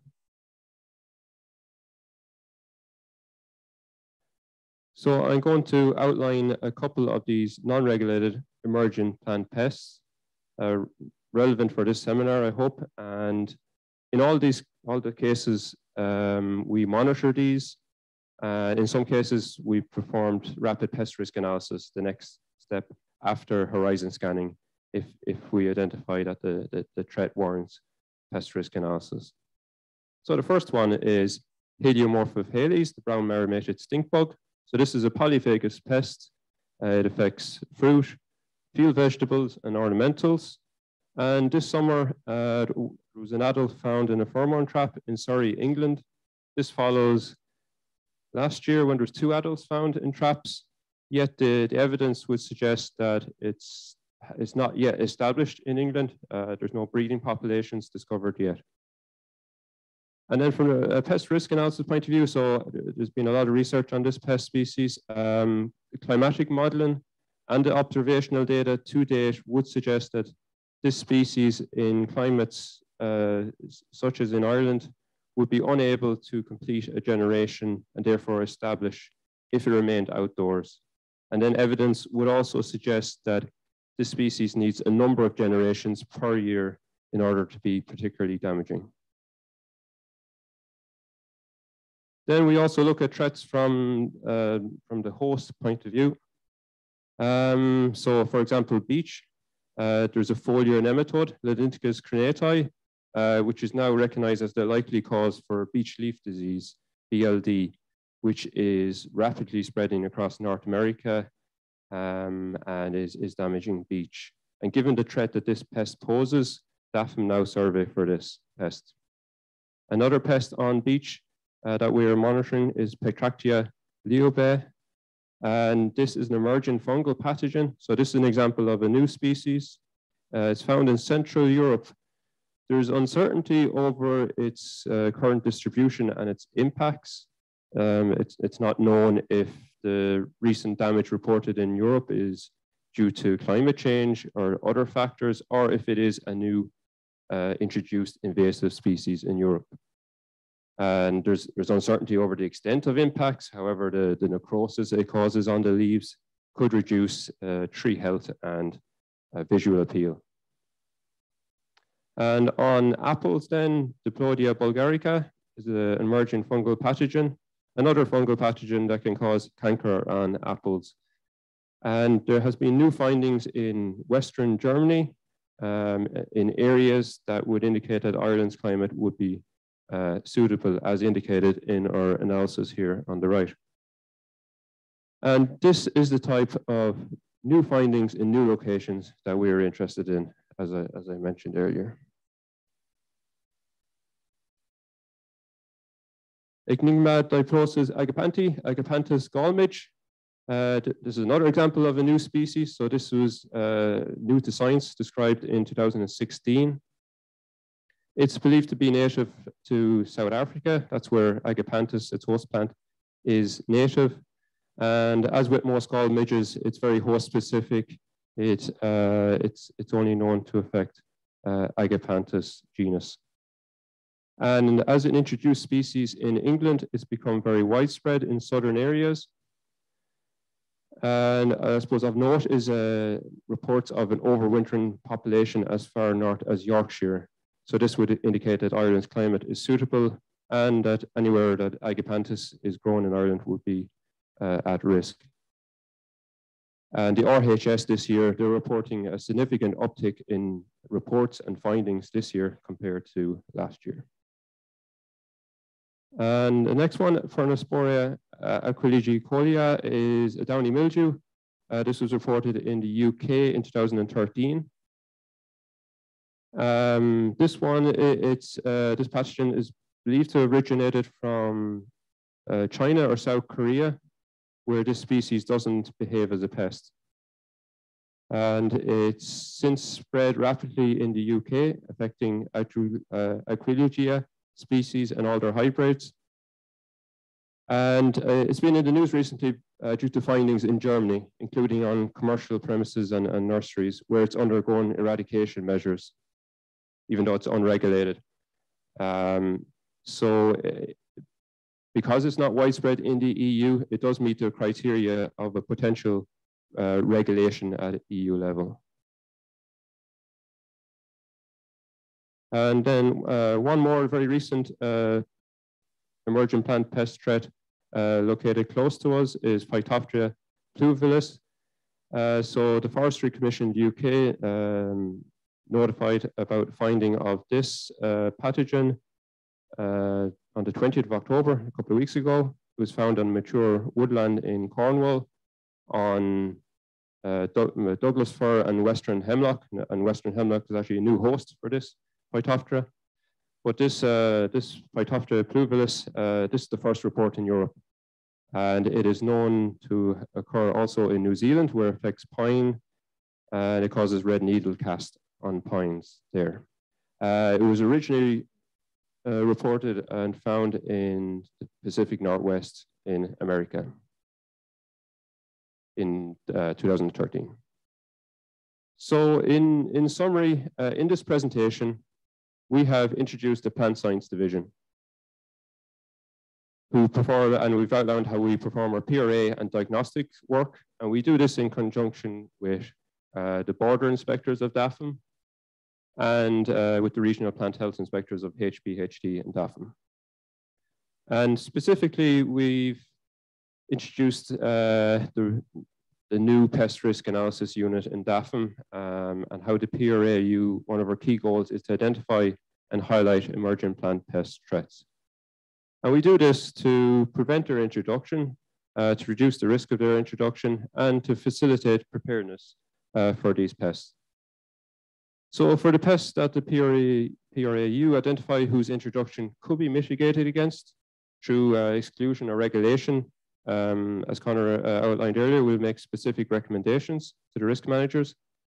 Some pests will arrive through difficult to regulate channels, such as hitchhiking or natural dispersion, and some may not be able to presently establish in our climate. But all that is explored in detail in the pest risk analysis process. So thank you very much.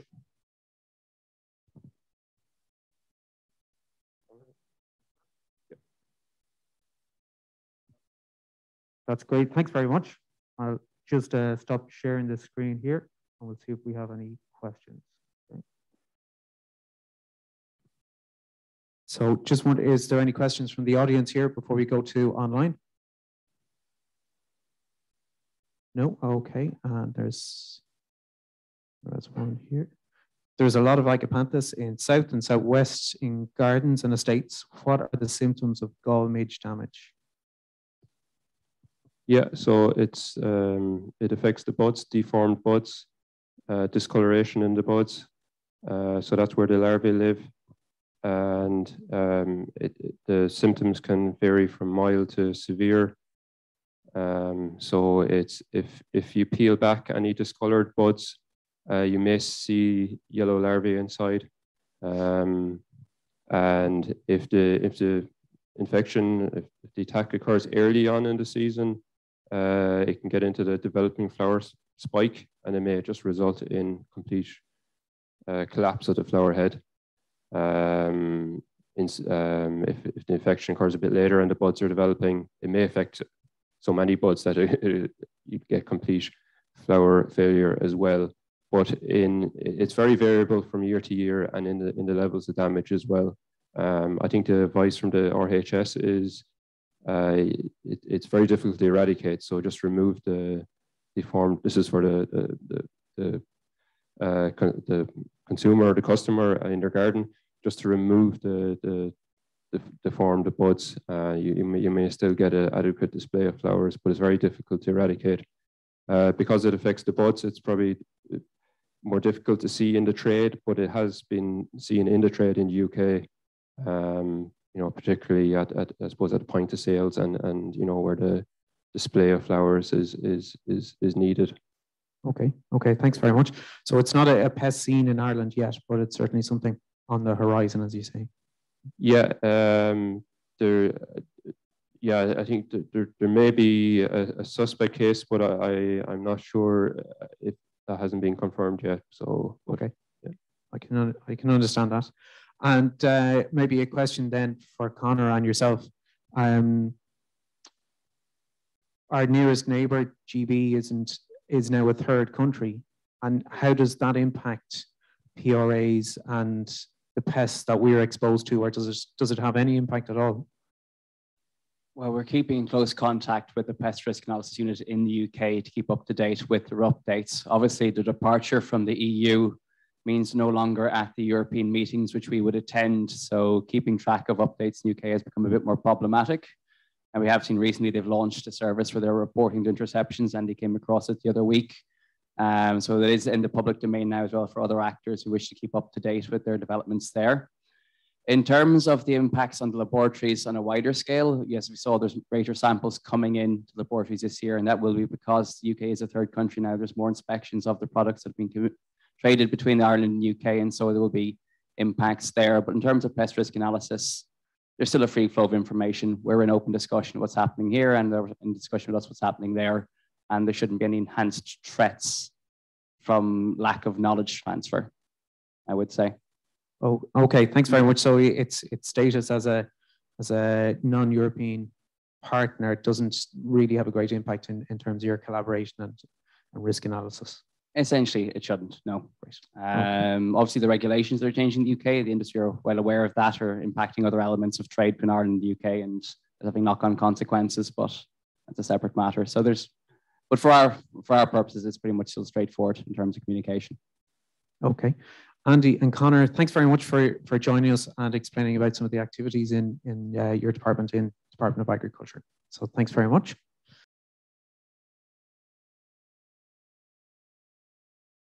I'll just get ready now to move on to our final speaker, Andreas Wrede. So this is a recording of his presentation given during the week. Just to introduce Andreas before I tee up his video, Dr. Andreas Wrede is head of horticulture testing in the Chamber of Agriculture in Schleswig Holstein. He has worked there since 2003. Prior to working with LKSH, he has been a soil scientist and a landscape gardener. He completed his PhD in the University of Hanover. And I was lucky enough to visit the LKSH site with some Irish nurserymen about 2 or 3 years ago. And it's a tremendous site with a lot of activity going on there. So we'll get plenty of information from Andreas. So I'll just set this up now. Yeah, it's a great pleasure for me to give that talk to you today. Of course, I'm especially nervous at the moment and today because I'm not a native speaker. I rarely have to speak English nowadays, and my English teacher, when I was in school long time ago, was often very unhappy with my English, but I will try. Already in advance, sorry for my bad English, but let's try, and I hope you will understand what I see. The problem might be my German pronunciation. That might be a problem, but let's start. Okay, I will talk about results of some recent completed research in our experimental station. You see it on the left side. The structure of my talk is: who am I, what do I do, and where the hell is the small village Ellerhope? Regulations for peat reduction in growing media in horticulture in tree nurseries in Germany. It's a very important fact here in Germany. Results with different peat substitutes in the culture of woody plants in pots and containers. It's one of the focus in my talk. Organic fertilization compared to mineral fertilization, coated fertilizers that are very common in use in Germany in container grown woody plants. Variety differences in cherry laurel with respect to the leaf damage caused by sodium in the irrigation water. And if there is time less, I will give you some findings on the topic climate change in tree ranges of the future for urban sites, but only if there is time left. Okay, that's me. My age is 58. I'm a PhD and I work at the Chamber of Agriculture in Schleswig-Holstein. Yeah, we tell it LKSH in the Department of Horticulture, and that it's located in the small village in Ellerhope. I will show you later where it is. I'm the senior of the experimental station for horticulture here in Ellerhope, and I have been working here since October 2003. I'm a trained gardener, so I've learned it, and I also worked as a gardener for many years in a landscape garden, as a landscape, and also in different tree nurseries. But later I started to study and horticulture, and I received a PhD in horticulture at the University of Hanover. And before I come to the LKSH, I worked in a soil testing laboratory before moving to LKSH, getting senior experimental of this experimental station. Okay, Ellerhope is located northwest of Hamburg. You see it here. This is a small village of Ellerhope. And you see here, this is the district Pinneberg, the Pinneberg, yeah, Kreis Pinneberg, we tell it in Germany. It's, yeah, you see, these are the red lines are the borders of the district Pinneberg, and it is directly at the border of Hamburg. It is the second largest closed nursery area in Germany. And as you see here, we have nearly 300 nurseries with 3,500 hectares of production area. And we are one of the largest closed nursery areas or sites in the world with over 200 years of tradition. And you see that the Horticulture Center where I work was located in the heart of the Pinneberg district here in Ellerhope. So we are, yes, the central, very central in the Pinneberg district. Okay, that's to Ellerhope, to my experimental station. The second topic is the regulation for peat reduction in Germany. It is very, very discussed very critically from the growers in Germany because the government wants to reduce and to ban the use of peat in horticulture, especially in horticulture. You see, this is a site for the peat cutting. And when we discuss about peat reduction, we have to look at the properties of an ideal growing media for horticulture.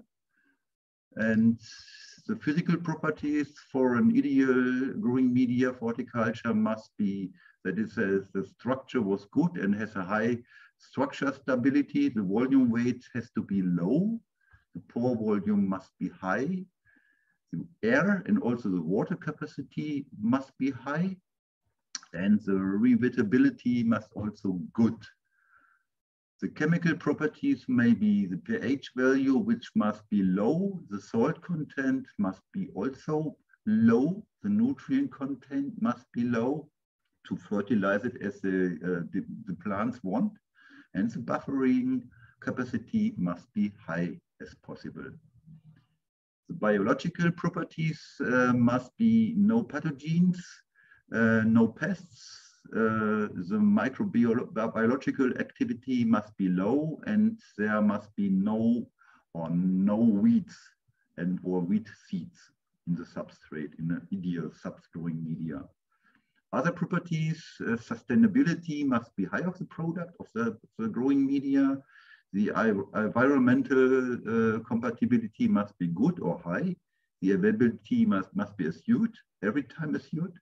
Quality stability must be high. The shelf life must be good. The cultivation risk for the grower must be low as possible, and the price must be also low. So these are the properties of an ideal growing media, but there isn't any growing media which fulfills all these properties I show you here. But peat fulfills most of these requirements for an ideal growing media. That is very important. From the point of view of the production technology, the only thing that is usually criticized at its low buffering capacity and the poor rewettability of peat. Nothing else was criticized. And the properties of compost, wood fiber, cocoa fibers, or cocoa peat, on the other hand, deviate from the requirements of an ideal growing media in many more points compared to peat. Okay. The German government peat reduction strategy and in particular the possible peat ban are therefore viewed rather skeptically by most players in the horticultural sector in Germany. It may be the same as in Ireland. Why should the horticulture save peat in the future? Why the government looks at the horticultural sector? That's a question for all and also for me and for the growers here in Germany. Also, peatland soils make up only about 3% of the world's land surface. They store about 450 to 500 gigatons. 1 gigaton is 1 billion ton of carbon in form of peat. It is about 1/3 of the carbon stored in soils worldwide, but it's only 3% of the soil surface. So they store big amounts of carbon, the peatlands. Approximately 560 gigatons of carbon is currently stored in all land plants combined globally. So you can see all plants globally stored only a little bit more carbon compared to 3% of the land surface. It is estimated that growing peatlands, moorlands, stored about 150 to 250 million tons of carbon annually as peat. But this just offsets their simultaneously methane emission, not more. Methane, or methane, sorry for my bad pronunciation, is also a climate damaging gas with at least a stronger short-term effect on the climatic change than CO2, than carbon. Okay. Only 1% of peatland in Germany is used for peat cutting. This is very important. And you see on the right side, most peatland is used for grassland, for cows, for crop farming, 80%, and forestry, 17%. But no one in Germany talks about agriculture, about the farmer, because their lobby is very strong, very, very strong, much stronger than the very, very small lobby of horticulture. That is a problem in Germany. So the government only looks at to the horticulture to reduce the peat. In Germany, there's a climate protection program 2030 of the government, of the old government in Germany. We are getting a new one in several days, maybe in December. This climate protection program is particularly important for horticulture because the peat reduction strategy is part of this climate protection program of 2030. And the peat reduction strategy is the policy calls for, in the peat reduction strategy, sorry, the policy calls for peat cutting in Germany to be stopped in long term. Hopefully long term is very long. No one knows it correctly what long term means at the moment. For hobby horticulture, for the consumers, potting soils are to be peat free by 2026. This is only 5 years or 4 years, but no problem so far for the commercial horticultural sector. But for this sector, for the commercial horticulture sector, the aim is not to ban peat completely, but to replace it as far as possible by 2029. What means as far as possible? We try to discuss it with the government and to give them not more than 70% or 60%, but this is a discussion with open end. It may be that as far as possible means 80%, maybe more, hopefully less for the horticultural sector. The Central Horticultural Association in Germany is currently offering the German government the opportunity to replace 50% of peat in growing media by 2025. That is very, very much. And 70% of peat by 2030. But this is only the Central Horticultural Association. The ZVG, that is we call it ZVG in Germany, speaks for all branches of horticulture, here especially for flower and ornamental plant growers, the floricultural sector with the blooming flowers, but not for the ornamental woody plant growers, which mostly grows their plants in greenhouses, these ornamental plant growers or the floricultural sector. In greenhouses, the ZVG does not speak for the Association of German Tree Nurseries or German Tree Nursery Growers, BDB, whose members mainly cultivate in open air, not protected for the weather, from the weather. That is very important to look at it in the discussion. Here, cultivation is mostly not in greenhouses. It is in larger containers and with much longer cultivation times. It takes up to 2 growing seasons with the same growing substrate or growing medium in the containers in tree nurseries. And the demands on the physical properties of the growing media, high air capacity, high structural stability, good drainage, are therefore much higher in tree nurseries compared to the floricultural sector. However, the physical properties in particular often get worse with increasing proportions of peat substitutes in growing media. So that is a problem for the tree nursery growers.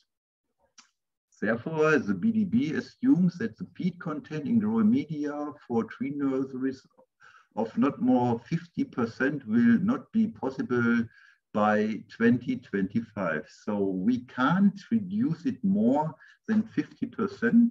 And we are sure, we discussed it a few days ago, that we are sure that we can't, overall tree nursery growers in Germany, we can't reduce peat more than 70% at the moment.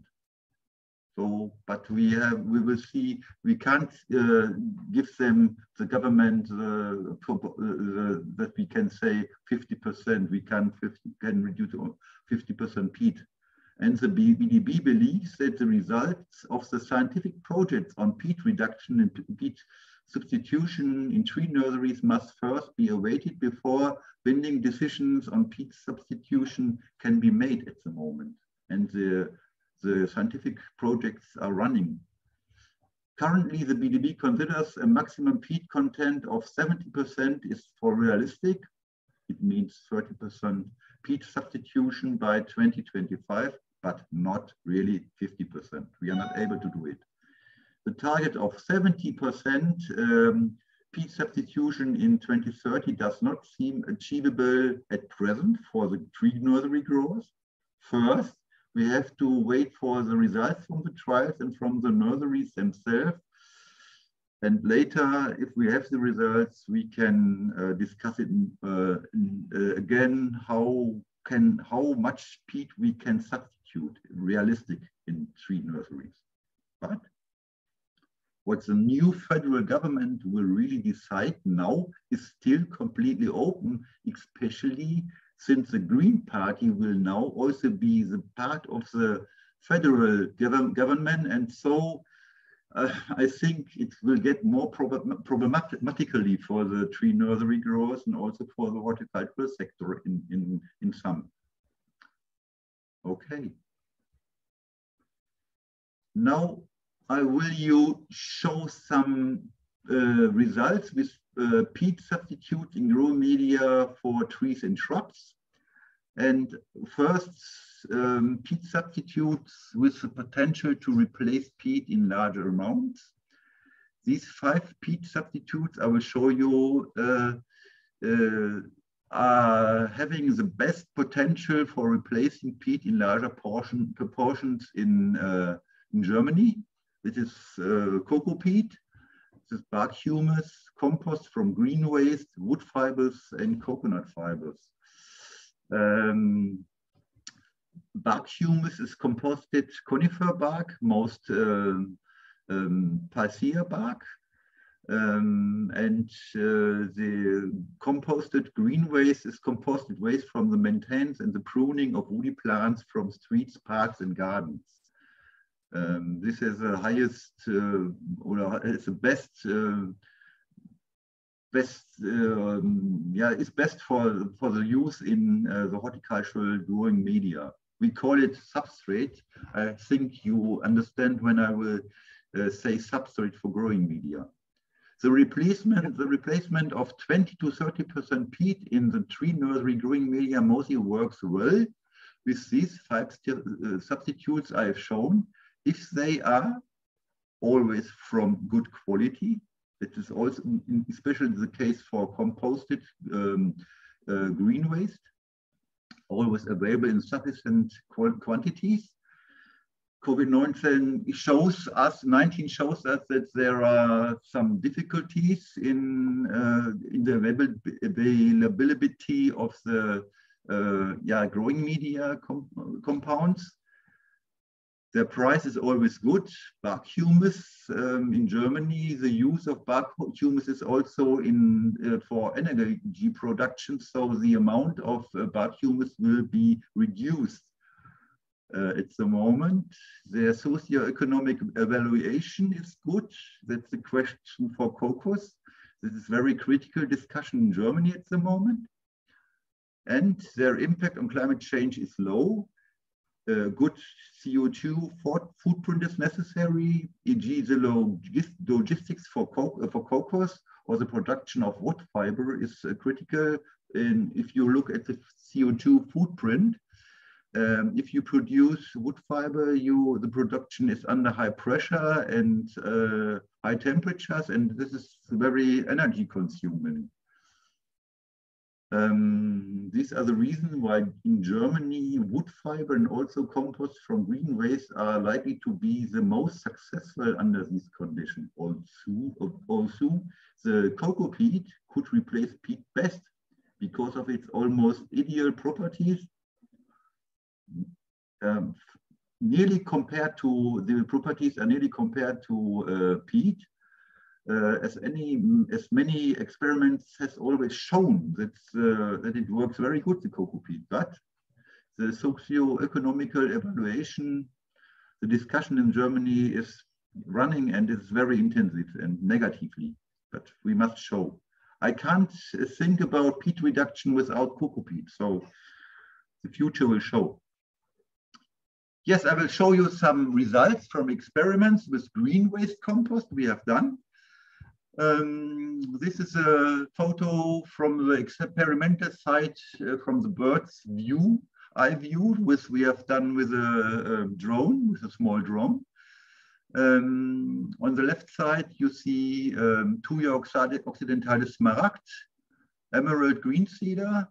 Here you see 3 rows of rosa Rosengräfin Mariette in 4-liter container. This is Ligustrum ovalifolium aureum, golden privet. And this is Prunus laurocerasus novita, cherry laurels in 5-liter containers. So Thuja is grown in 3-liter containers, Rosa in 4-liter containers, and Ligustrum and also Prunus in 5-liter containers in this experiment. These are the treatments. We have 100% peat, 0% compost.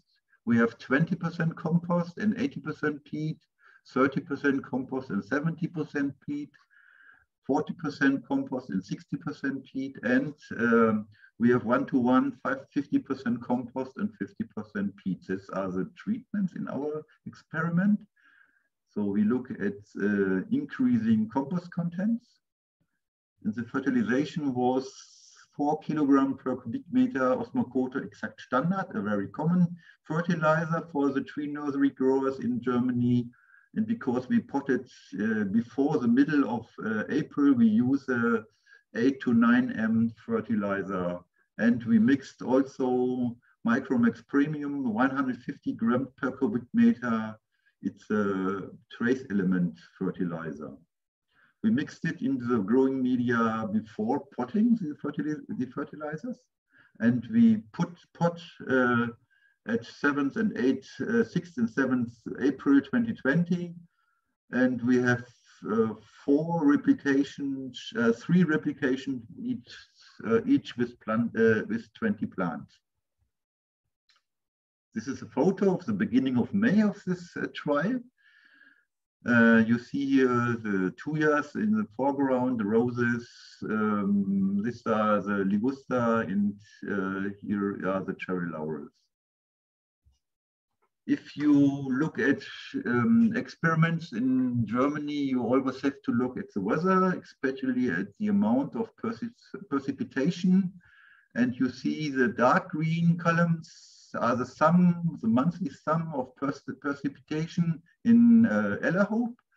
and this is 2020, and this is 2019, the light green columns.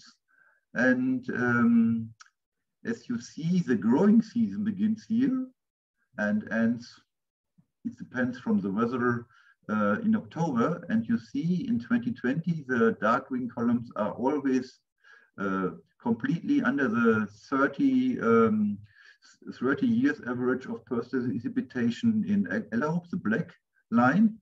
And it was a rather dry growing season in 2020. And this means, which did not make high amounts on the drainage of the substrate. So the air in the substrate plays not the rule as in wetter growing season. 2021 was very wet in Germany, but these are results from 2020 with a rather dry growing season. Okay, the trial was finished for roses at the time of their full blooming, time of sale to the consumers. This was in mid-June, very fast. And for the other 3 woody plants, the trial continued until the mid of October. And then they were sold normally to the garden centers and the consumers by the nurseryman. In the process of evaluation, the following parameters we were measured: the shoot length, the shoot fresh weight, and the quality grading, the percentage of plants in the different quality size classes. These are very important parameter, especially the quality grading, because the price of the per plant depends on the quality of the plant. So the percentage of plants in the different classes are very important for the growers. First results with roses. You see the pictures here, and you see this is 100% peat. This is 20% compost and 80% peat, 30% compost, 40% compost, and 50% compost. And you see the plants getting shorter with increasing compost amount in the growing media. And you can see here the blooming is stopped, and here the blooming is still running. With higher compost contents in the growing media, the blooming was later and the plants remained smaller. I will show you the mean fresh weight and the mean shoot length of the roses depending of the compost content. And as you can see here, the dark green columns are the shot fresh weight, and the light green columns are the shoot length, the average in centimeters.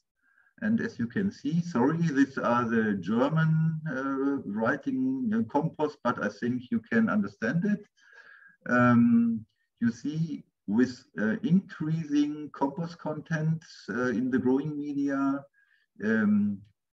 between 100% peat to 80% peat and 20% compost, the shoot fresh weight increases very, very slightly. There's really no increase.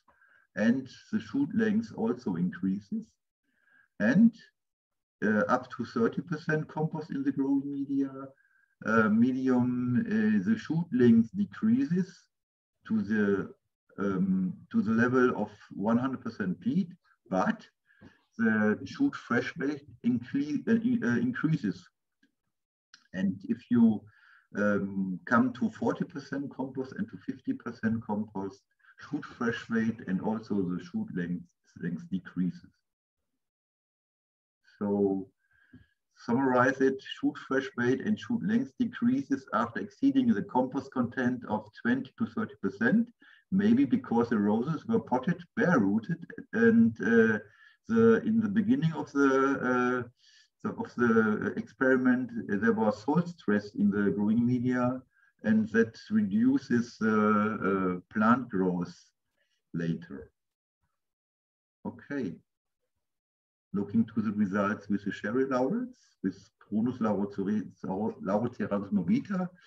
This is a very common plant at the moment in Germany because of its upright growth. You see the pictures, 100% peat, 20% compost, 30% compost, 40% compost, 50% compost. And if you see, there are hardly any differences between the plants of the different treatments. So according to the pictures, we can say no differences. It works completely, but let's show to the percentage of laurels in the different quality classes depending on the compost contents. And you see the light blue parts of the columns are the best plants with the percentage of plants in the quality class 80 to 100 centimeter was 5% in 100% peat. And there were no plants in the other treatments with increasing compost contents. And the second best, 60 to 80 centimeter, it was quite good in 100% peat, but it's also good in 20% compost. And if you sum it, in 100% compost, 100% peat, it was only 30% in the best two classes, and in 20% compost, it was 32% of the plants. So the amount of plants in the best two classes are increased between when you added 20% compost to the substrate, to the growing media. Then it decreases with increasing compost contents up to 40%. And please don't ask me what is this? This is the best percentage of plants in the best classes when you mix 50% compost in the growing media. So sorry, I can't explain it. We can't explain this. This is what we have, what we were sure before it. It will decrease the number of plants in the best classes, but this is we can't explain this finding. But if we summarize it, best results will be with cherry laurels in 100% peat, 20, and also in 50% compost. But please don't ask me why. So far, I cannot explain the results with 50% compost because the quality grading has become worse compared to 20% with 30 and 40% compost. Okay. Let's look at the mean shoot fresh weight of the cherry laurels and also the shoot lengths. The shoot lengths are the dark green columns, the average of the shoot lengths, and the shoot fresh weight are the light green columns.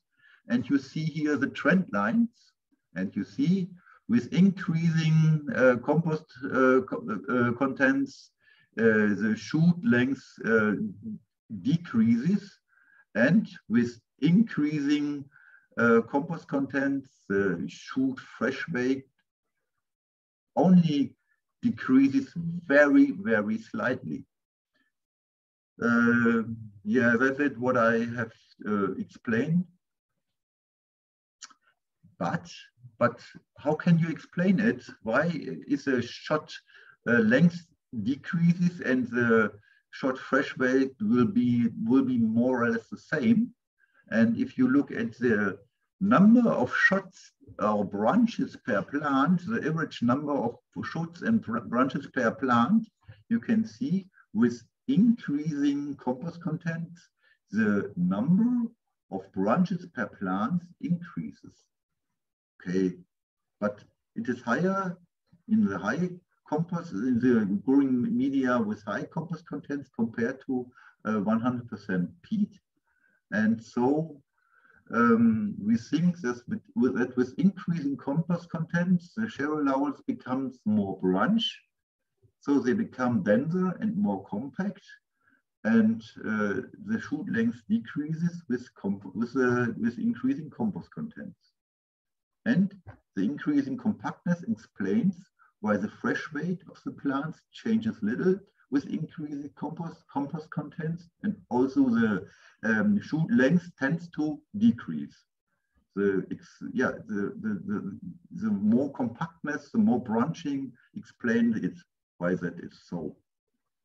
The results: 50% compost, and visually there are hardly any differences between the plants of the different treatments, and maybe they also become more compact with increasing compost contents.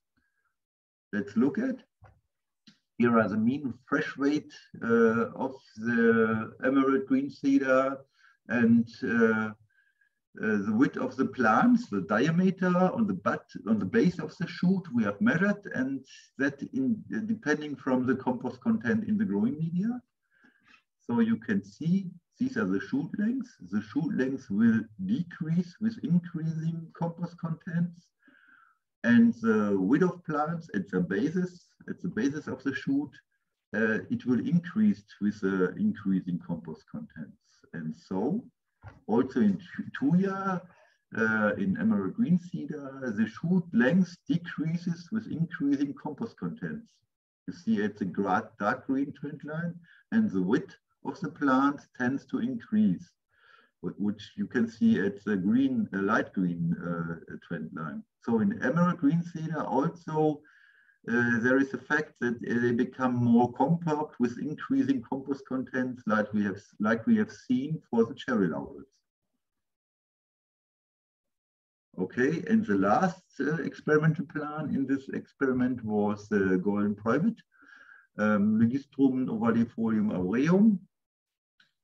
The same as you have seen, 100% peat, 20, 30, 40, and 50% compost. And we can't see any differences at these pictures. So they are getting slightly shorter, but let's look in detail. Are they getting, the question is, are they getting also shorter and more compact with increasing compost contents, as we have seen for emerald green cedar and for cherry laurels? And look at this. This is also the average shoot fresh weight and the shoot length of cherry laurels depending on the compost content. And you see the dark green columns are the shoot lengths, the average shoot length, and the mean shoot length, and the light green columns are the shoot fresh weight. And you can see the shoot length will not increase, not decrease. It is more or less the same when you look at the trend line. And the shoot fresh weight will increase with increasing compost contents in the growing media.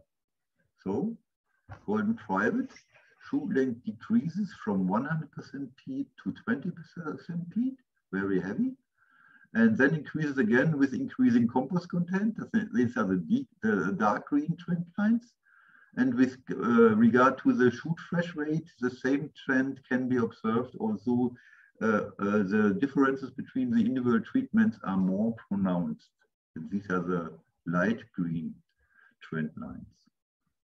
And if you look at the mean number of shoot and branches per plant, and you see it decreases between 100% compost and to 20%, 100% peat, sorry, to 20% compost, and then increases to 30% before it decreases again with increasing compost content, but it decreases very slightly. So the branching of golden privet, it's a mistake, sorry.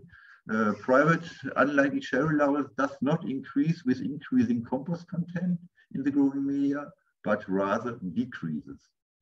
And the plants do not become more compact with increasing compost contents for golden privet. Okay, let's summarize what I have shown you.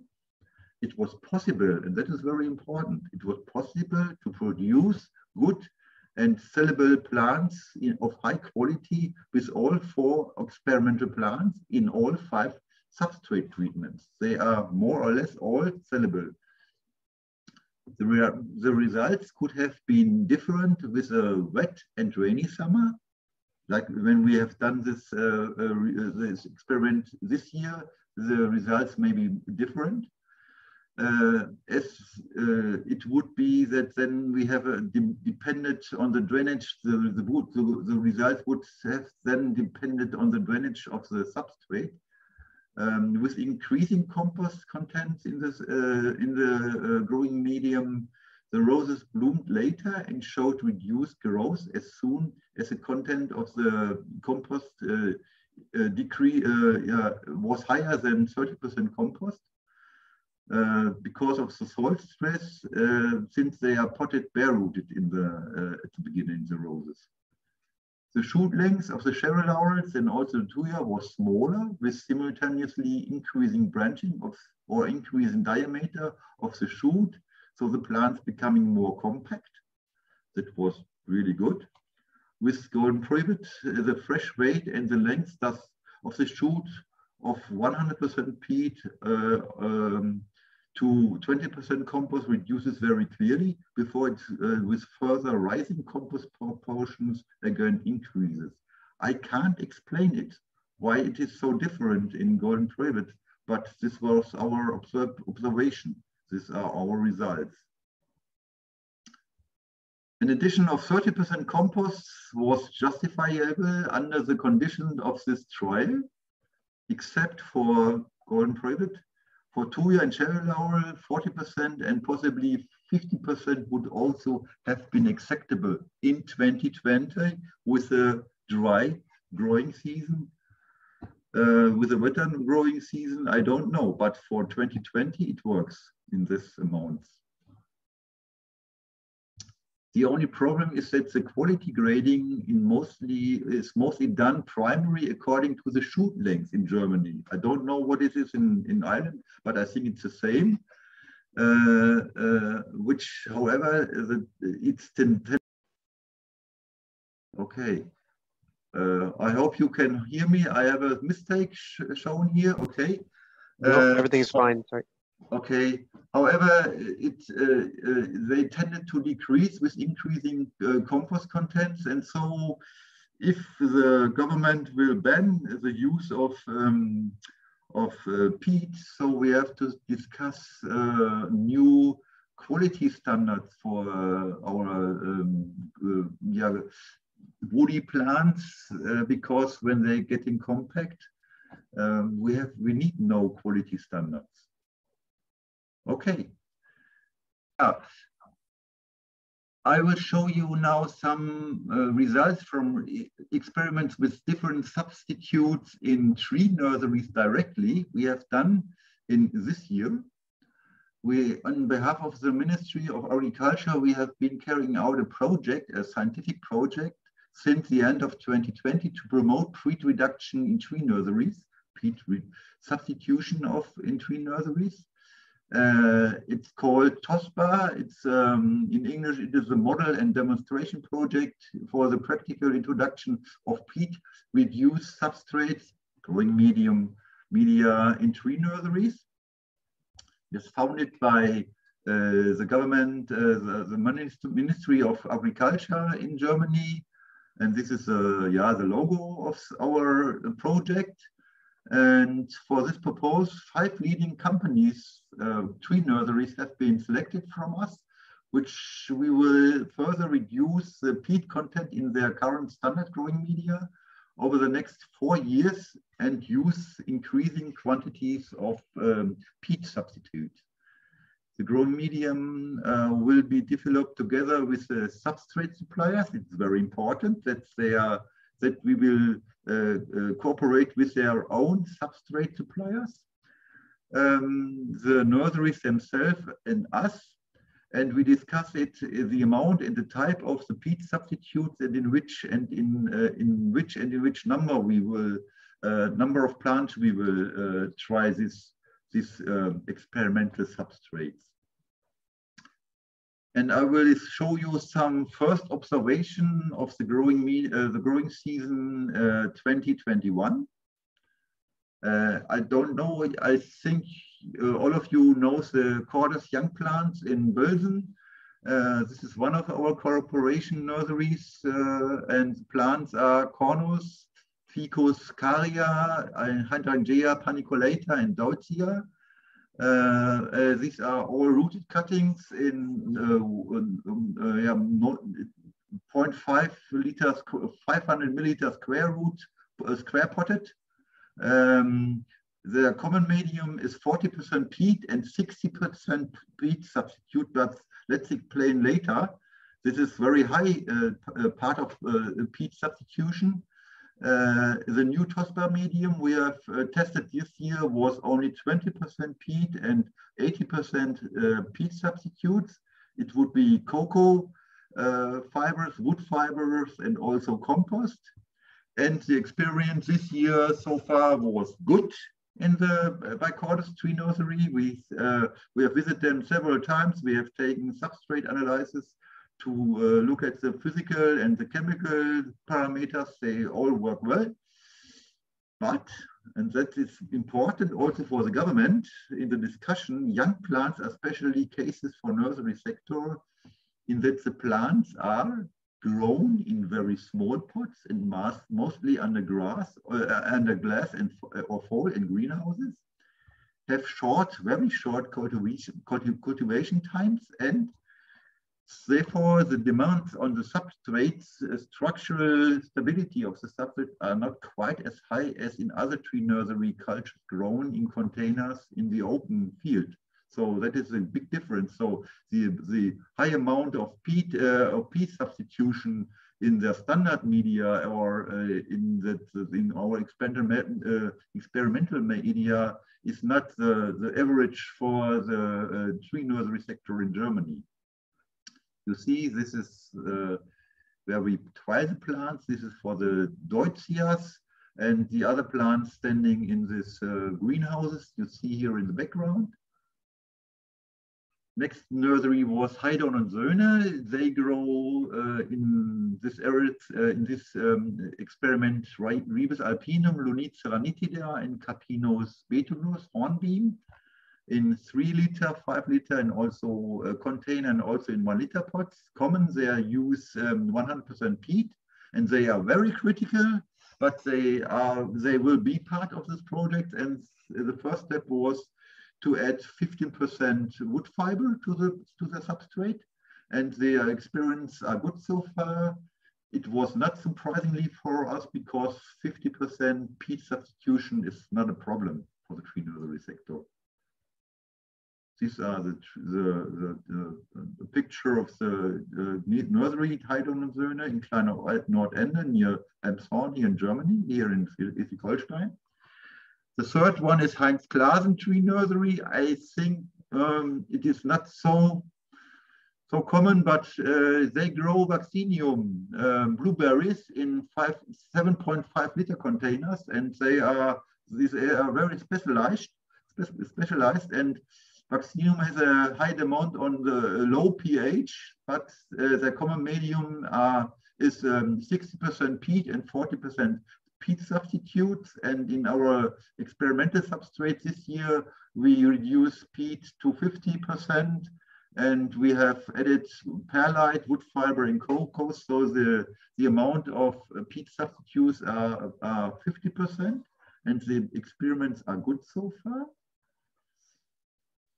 The blueberry requirement for the pH is a very low pH, and it is the special challenge here with the less peat in the growing media, and we are not sure if we can reduce peat more than 50% to get a low pH in the growing media. So that might be a problem in the next years, but we must show.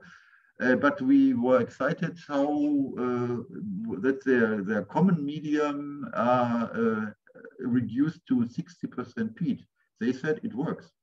So yes, let's look to the future. These are our experimental plants here. They begin here and ended here in this part. And you see with a TOSPA with only 50% peat, it also works. But the plants are getting slightly light green leaves compared to the normal growing media. They are fertilized in the same manner, but they are getting slightly light green leaves. Klassman & Co. I don't know if I think Klassman & Co. will also have some people buying plants from the islands, but we have tested hornbeam in 7.5 and also in 5-liter container, copper beech in 5-liter container, privet, Ligustrum vulgare in 3 and also in 7.5-liter container, and emerald green cedar in 5-liter container. The common medium has 75% peat, and we reduce it to 50% peat, and to in the medium 1 and in the substrate 2, in the growing media 2 for this experiment to 60%. So with wood fiber, green waste compost, here 20%, here 30%, and expanded clay. And the experiments are good so far, but let us look to more detailed results. And if you look at the picture for copper beech, grown in 5-liter container, and you see 75% peat. This is the common substrate here in that nursery, in the Klassman & Co. nursery. Here is 50% peat, and here is 40% peat, and you see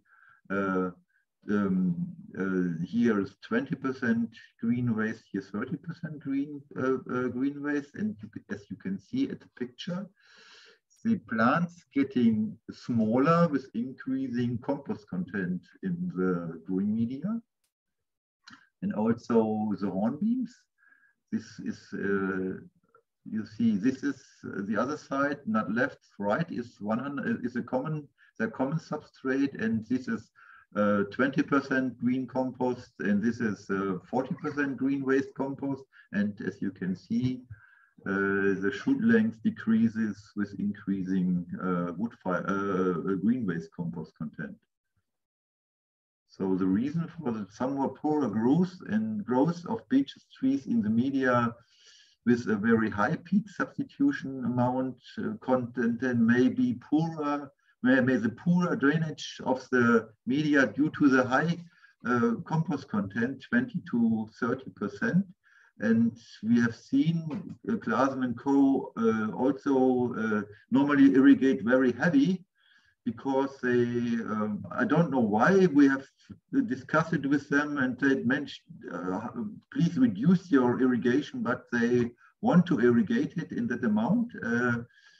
And the summer in the growing season in Germany was rather wet, so they get some trouble with the root growth in the, with less aeration in the growing media, with increasing compost content. And you see, this is the average of shoot length in copper beech and hornbeam and in emerald green cedar, depending on the peat content. We have measured 200 plants per treatment.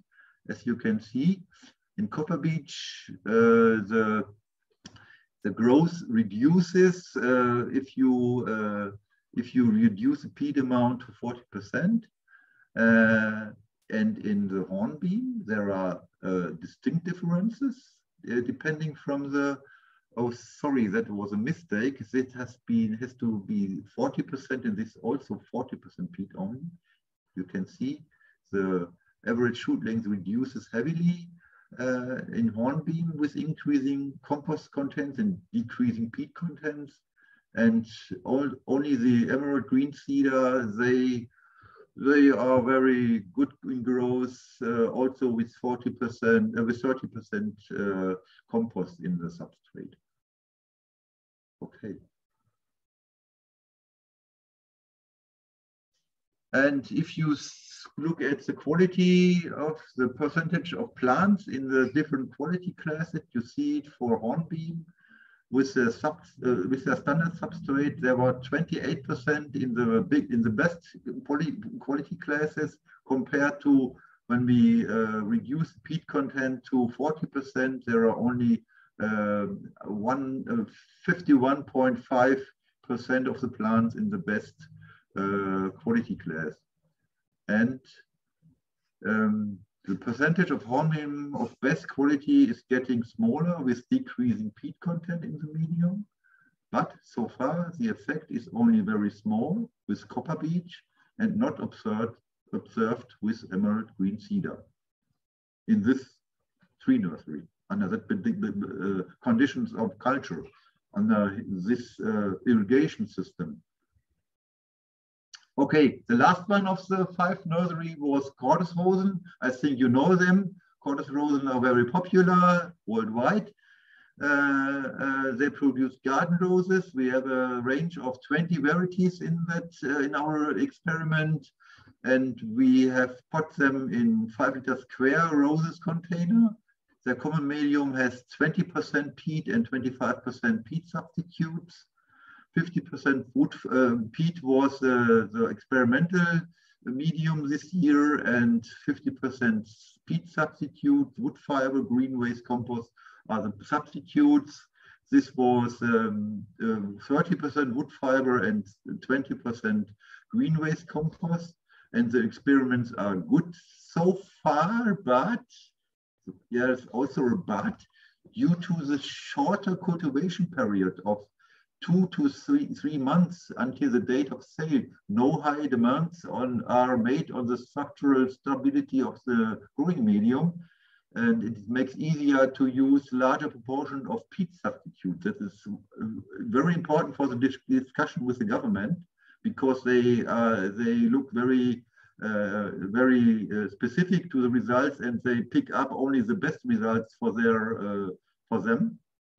And since the roses are potted bare-rooted, soil stress could initially occur with high compost proportion in the medium, but I think the 20% composts might not be the problem this year.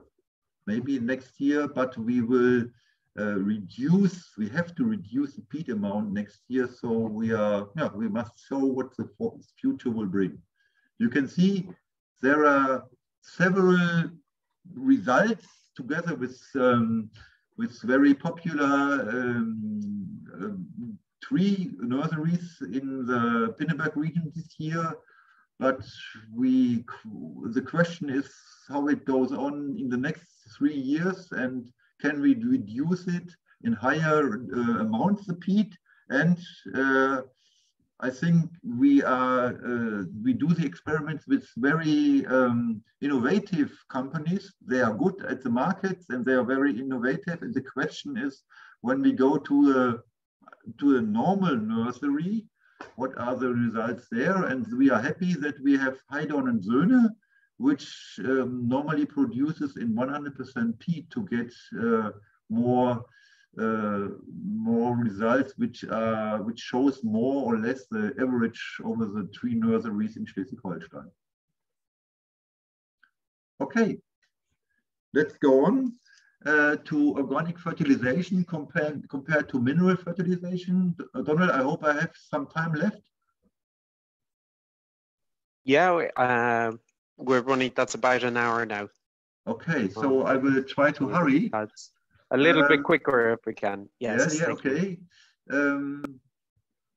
The question is, in this experiment, is it possible to replace coated mineral fertilizer with organic fertilizer? Because the discussion is very critical to microplastics in the nature and also in the growing media. And so the background is increasing sections of the society, and the politics demand sustainable action from the industry and the consumers, and also for the tree nursery.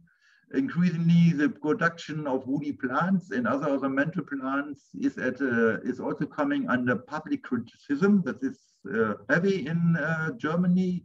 The use of mineral fertilizers has long been criticized, whether justified or not, and especially the use of coated fertilizers are discussed very critical because of the amount of microplastics in the growing media and also in the plant which will plant in the in the open ground, in the normal ground.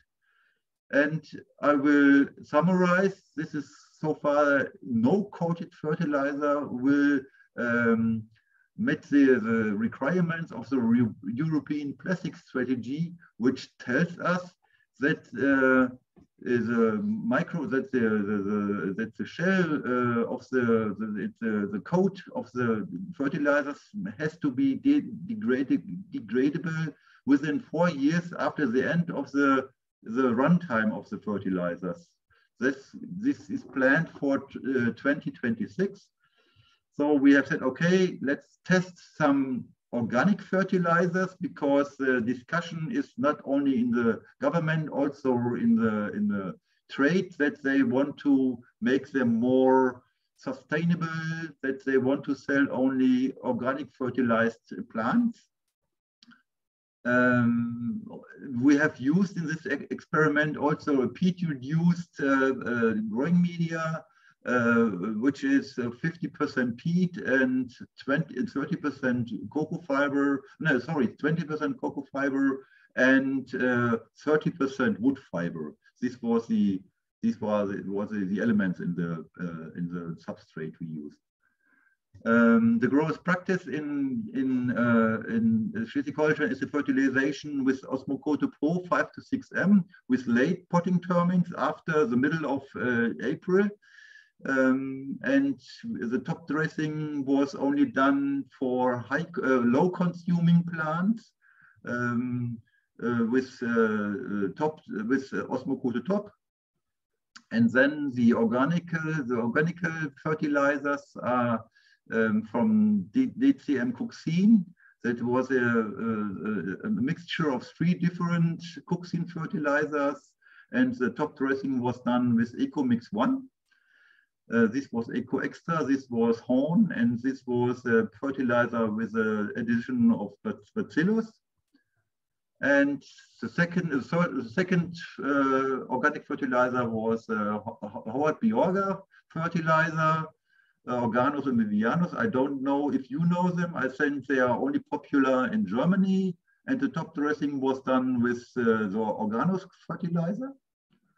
And Provita, it was a completely new fertilizer, organic fertilizer. When we have tested it, it was called tree nursery fertilizer, in German Baumschuldünger. And it's a new product which will be, which was introduced to the market in 21 after we were successful in our tests, and I will show you that we will be successful. Andreas, if I could just comment as well, those products, the previous one you mentioned is, the first one is. Yes, this is available in Ireland, or should be available through Fruit Hill Farms. Okay. And DCM is distributed by Fargrow in the UK, who have a working relationship with a company called NAD in Ireland. Okay.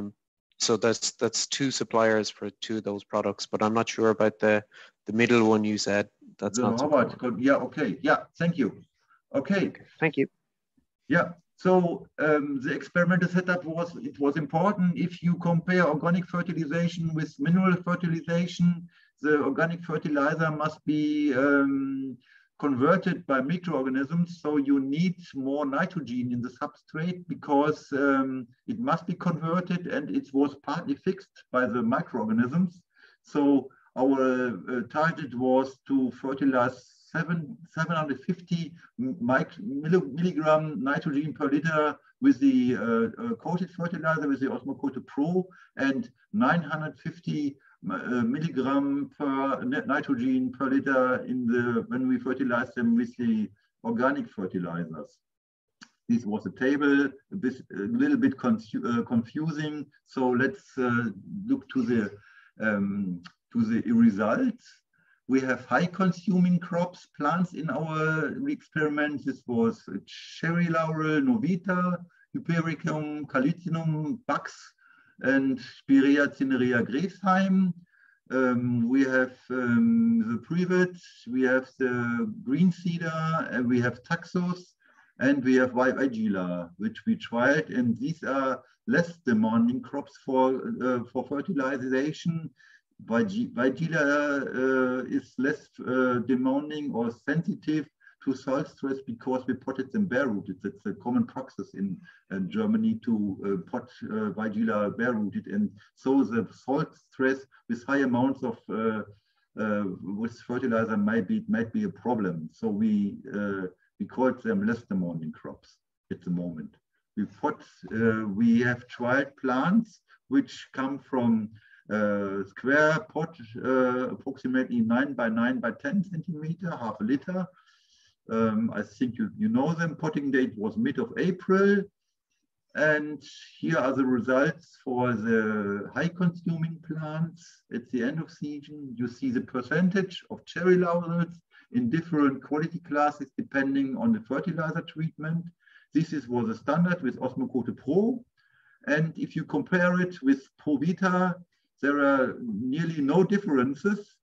Provita works very well compared to Osmocote, and the DCM, Cuxin, and also especially the Biorga variant don't work so good compared as Provita, but DCM better than the Biorga variant. That is the one that is not used to get in Ireland.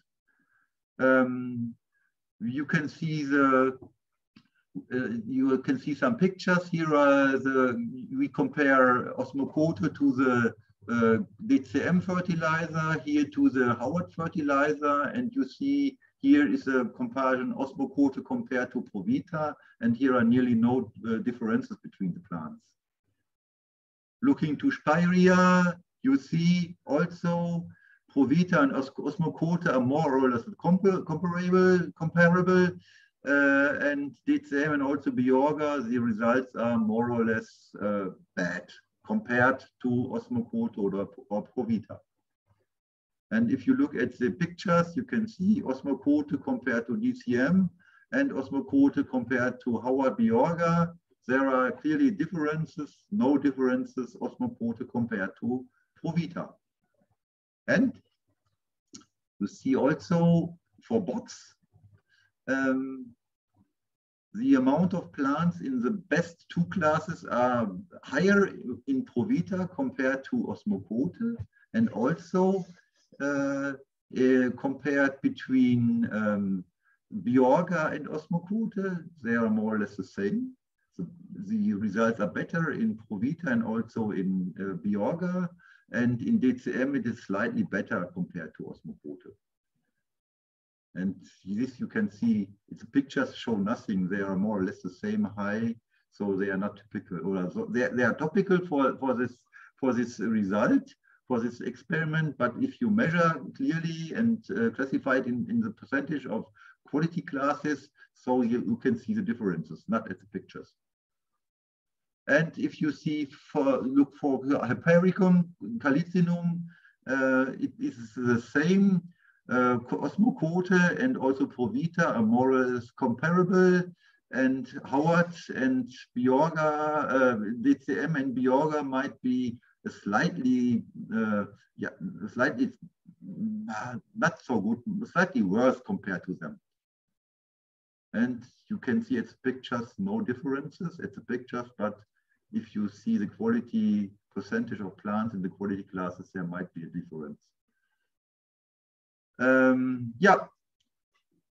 These are the less demanding plants. Golden privet, you see best is Osmocote, second best is DCM, third Provita, worse with Biorga. And you see there are slightly no differences for the privates when you look at the pictures. In Taxus, these are more or less the same results. Osmocote compared to Provita, and DCM and Biorga are slightly worse. You see here DCM is the worst of for fertilizer we tested in Taxus. Tuya, emerald green cedar, you see nearly no difference between Osmocote and Provita, and the DCM treatment is also very good. Howard is slightly bad, is a little bit bad compared to Osmocote. Pictures show no differences. And Vigila, for the rest, bare-rooted. If you compare it, best results are with Osmocote, second best with Provita, and it's getting more worse when you use DCM, and it is worst with Biorga. So these are the differences. You see Osmocote compared to DCM, there are clearly a difference. Also Osmocote compared to Biorga, and the differences are smaller when you use Provita organic fertilizer. To summarize my findings, the fertilizing, we are tested fertilizers, organic, and when we use them, the results resulted in a saleable quality in all fertilizers. The growers practice from SR using Osmocote Pro mostly produce an excellent quality and an excellent, except for the common books, it was a slightly worse compared to the other. Why? We don't know. To the organic fertilizer. In view of the rising temperatures, it may be necessary to consider whether a change of shorter run times for coated fertilizers, the change from 8 to 9M to 5 to 6M, is traditionally in Germany in mid of April, and we think we must do the change later in the beginning of May, because with higher temperatures, the Osmocote run 5 to 6M, which we use traditionally when we pot it at the end of April, runs faster because of the higher temperatures. We have seen that the Osmocote 5M was empty at the end of August, so normally the grower would be top dress his plants, but we don't top dress them. Nursery growers would top dress their plants, treated with Osmocote normally, with granular fertilizers or liquid fertilizers. It depends on the system. The fertilizer Provita Baumschuldünger surprised with also excellent quality. So we were really surprised of it, and I think it is more or less the level of Osmocote Pro 5 to 6M, and that was really good. Probably the trade will ban the use of coated fertilizer earlier than the government. I think growers should test the use of organic fertilization with its own woody plants, first in a smaller scale, later in a bigger one, to be able to react very fast if the ban of the trade should really come. If your trade will say, okay, next year we will stop the use of plants fertilized with coated fertilizer, so you must have a plan to do so. In Germany, there are big companies which say we will reduce it, and the ban is nearly stands before. So yes, the companies must look how they can fertilize their plants with organic fertilizers. It works with organic fertilizers, but it will certainly be a little more expensive, because if you use organic fertilizer, you must top dress your plants at least one time more than if you fertilize them with coated fertilizers. Okay, short outlook. The trial was repeated in 21 to check whether the comparable trend occurs under the conditions of 21. It's not yet completed, so I can't give you some result. It must be emphasis that from the purely legal point of view, a ban on plastic coated fertilizer cannot be expected in the next few years, especially in Germany, I'm sure. 2026, which the EU was planned, is not realistic for Germany. It will be later, but it will come. Nevertheless, NGOs, trade and consumers will make a rethink necessary in nurseries, because the NGOs are very important for the consumers and also for the trade. And they will say, we will make a ban for coated fertilizer. So that is important for you. Okay. Dónall, maybe stop here. Okay. Next topic was the sodium sensitivity of cherry laurels, of different cherry laurel varieties during the growth in containers, only during the growth in containers, not in the open ground when they planted in the open ground, but in containers. It's a very interesting thing, and we were surprised to do it when we start this experiment, because for us it answers some questions of why cherry laurels react in that way. I will show you. This picture shows the typical symptoms of sodium at cherry laurels. You see the necrotics, root, leaf tips, and or here you see the necrotic leaf tips. This is the typical reaction of a sensitive variety of cherry laurel to sodium in the irrigation water, or this. Background is the sodium, mostly from irrigation water, results in that, and it was results from the experimental station in Bad Zwischenahn and also from the advisory ring Baumschulen in Ellerhope, pointed to the natrium, to the sodium, as a cause of that type of necrosis at the leaf edge and the cherry laurels.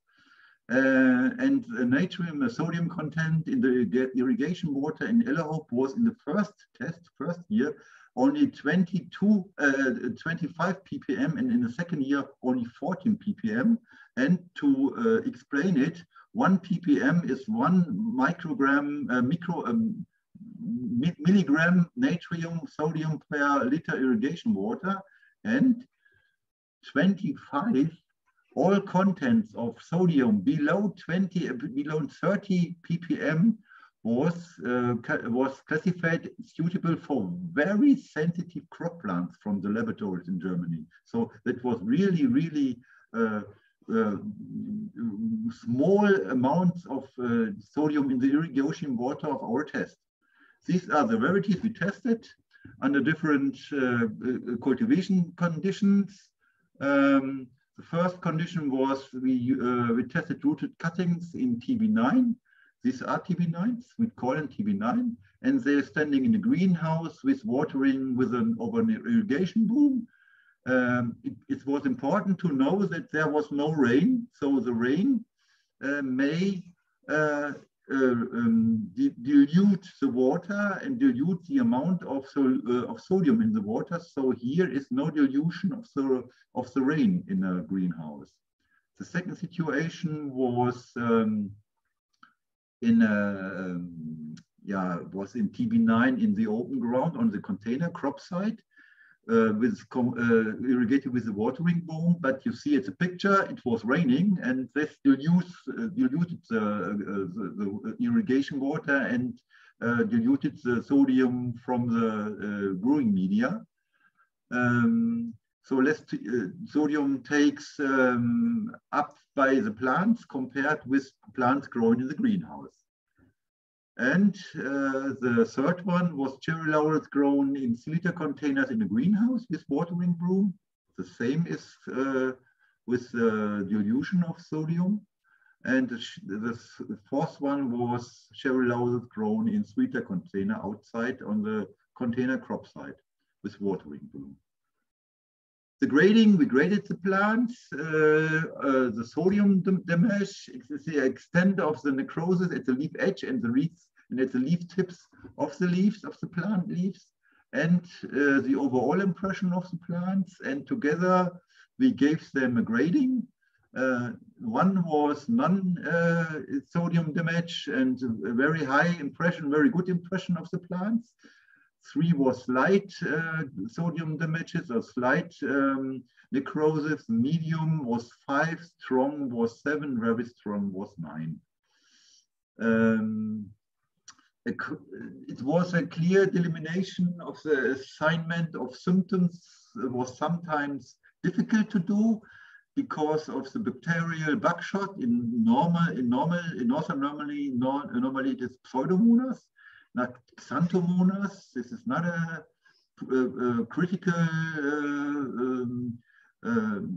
It's not critical. And it was a problem to look what is it a bacterial buckshot or is it a necrosis or even a saturated leaf margin due to sodium. So that was a problem for us, but we have done it, and I think we were successful to explain it. This necrosis due to sodium, you see here. These are typical buckshot symptoms. This serrated leaf edge due to the loss of necrosis tissue due to sodium, when it looks like this. It's what a black vine leaf is. It's a tissue lost because of sodium. And this saturated leaf margin here might be due to buckshot. It might be also due to you see, this is more or less.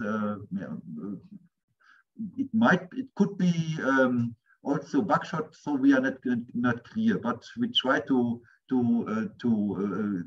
make our grading, and often the necrotic dead tissue detached from the leaves, as you can see here. This is a necrotic leaf, and you see here this is a detached necrotic leaf tip which was falling down, and then the leaves are looking like this. They are more or less looking like a black wine weevil head that feeded.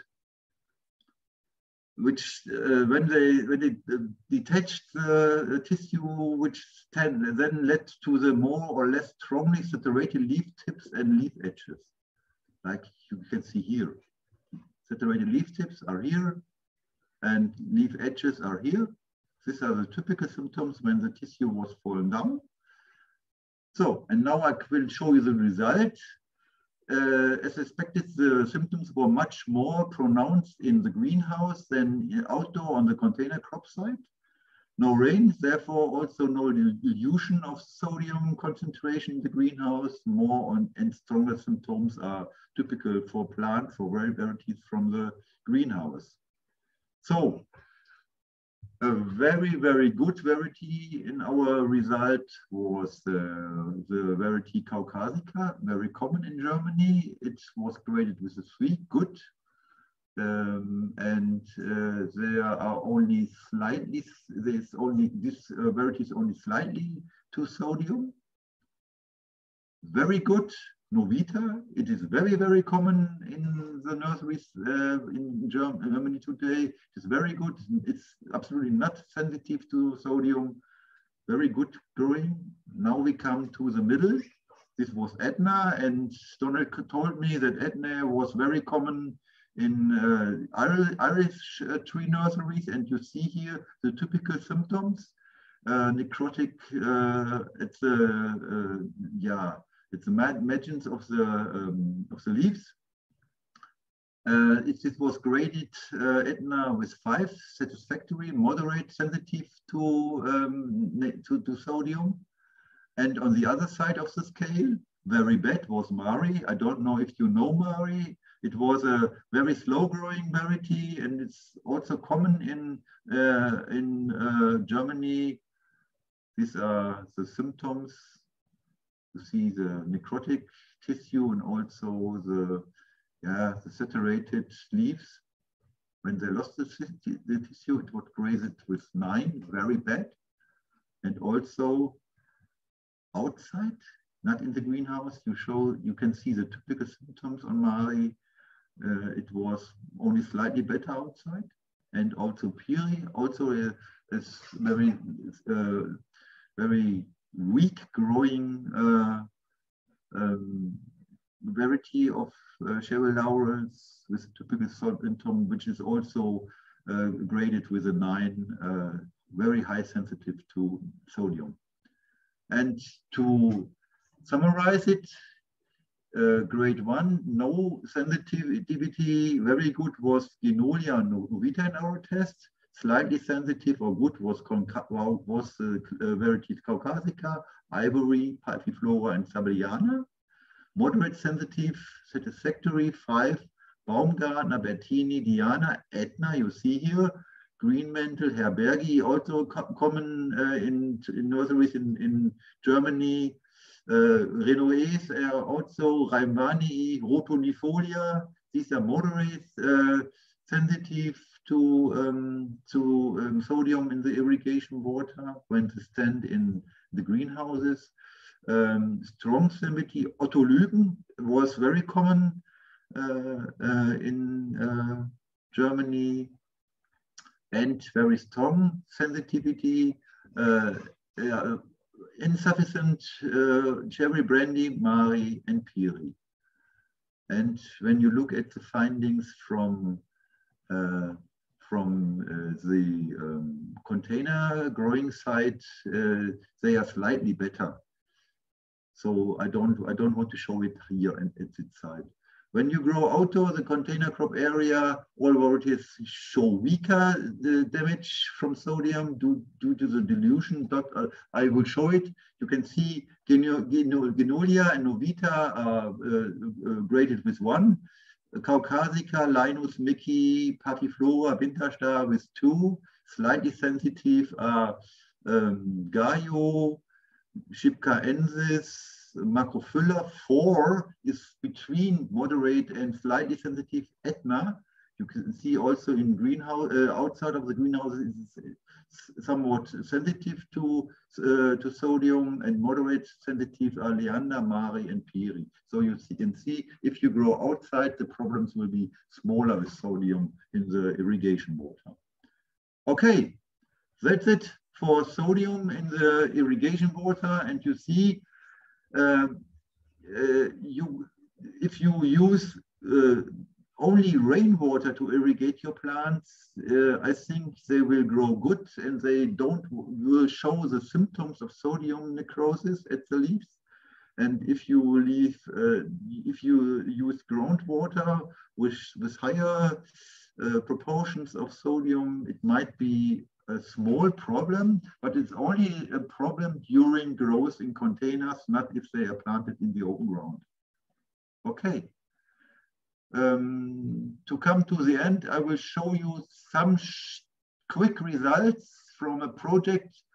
We are looking together with other experimental stations and universities for trees which are suitable for urban sites in climate change. It's a very important question: which trees will be successful to grow in cities, in urban sites, in times of climate change. You see, trees are doing very good jobs there. It's a very high influence on the life quality in cities, in urban regions. They do good things for air quality. They are responsible that the real estate value will be high in regions with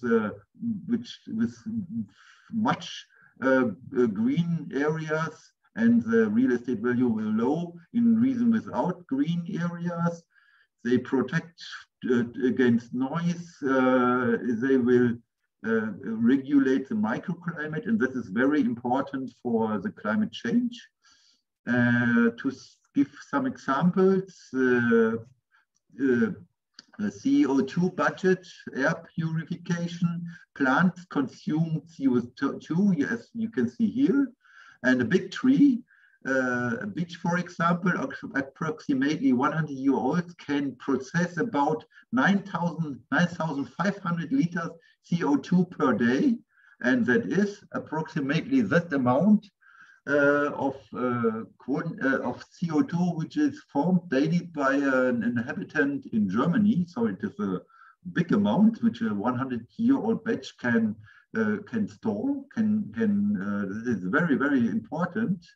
And a single 100-year-old batch tree filters for example, an amount of fine dust out of the air, which corresponds to approximately that amount, which is produced by a car with a mileage of 20,400 miles per year.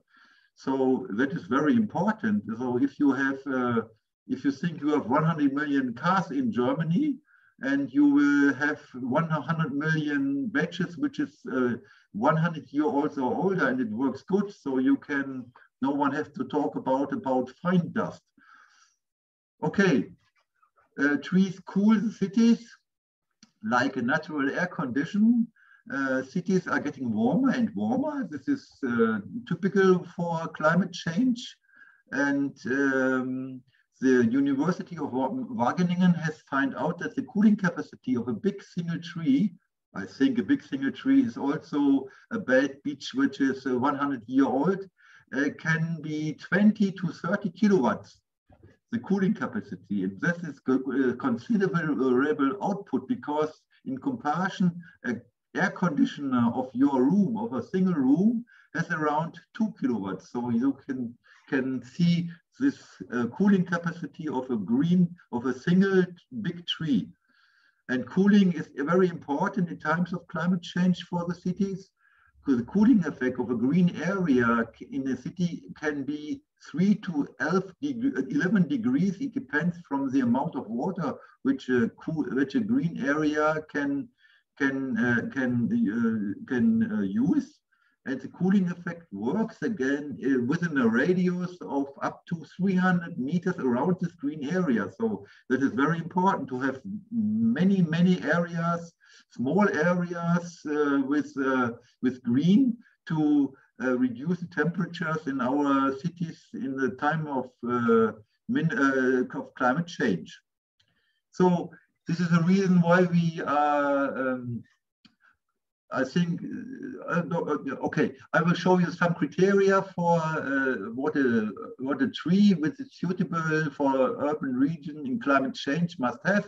It must have a high heat and drought tolerance, but without water, no plant growth will survive. If you're waiting for plants which uses no water, you can wait as you are alive. High winter frost tolerance and late frost tolerance. They must have a low amount on location, for example, especially for the soil, e.g. the pH, the soil compaction, poor space for root growth, low susceptibility to disease and pests, a high storm resistance, because the storms are getting more problematic in climate changes. The woody plants from southeastern Europe, Caucasus, North America, and Asia are currently expected to have the highest future variability from these regions where the climate is today, as it is forecasted for us. But what is exactly forecasted for us? That is a big question. Nobody can answer us so far. By the way, the exclusive use of native plants, which is very important in Germany, the government, it gives a law that you can use only native woody plants if you will plant them in the open landscape. It will not count with success in this context. So that is very important to know. So we test these plants in a project.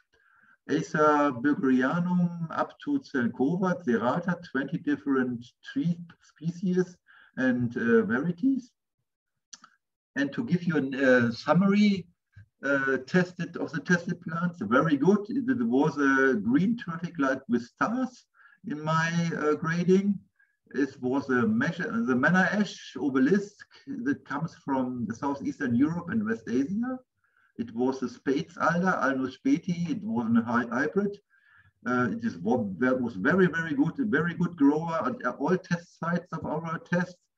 The Vista Elm Rebona, Ulmus Rebona, it was a breeding product from the USA. It was a very good grower, not sensitive to anything. It grows since 5 years to to an enormous extent. So these 3 varieties are tested as very good at the moment, but these are trends. After the competition of the establishment phase at the site, we tested them in cities, in 5 cities, 4 in Schleswig-Holstein, and in Hamburg is the 5th site.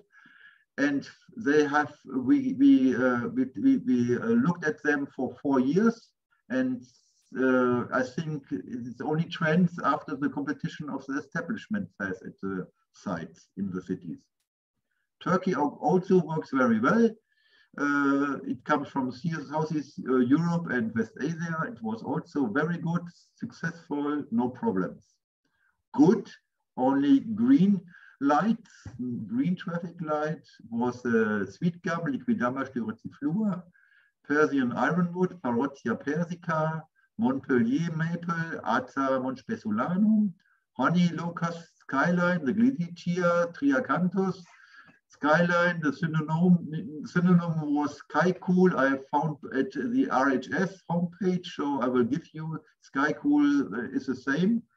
Northern Japanese magnolia, Magnolia cobus was also good, but if you are interested in fertilization, the leaf of Magnolia cobus tends to show yellow, not really green, but it is normal. It's not a fact that the fertilization was bad. The normal green was a little bit yellow. Oriental plane, Platanus orientalis, works also good. In the 5 cities, the silver lime Brabant, Iliatomentosa Brabant, also good. And last but not least, the Japanese Selkova greenways works also good in our 5 cities. Satisfactory, only yellow light, traffic light.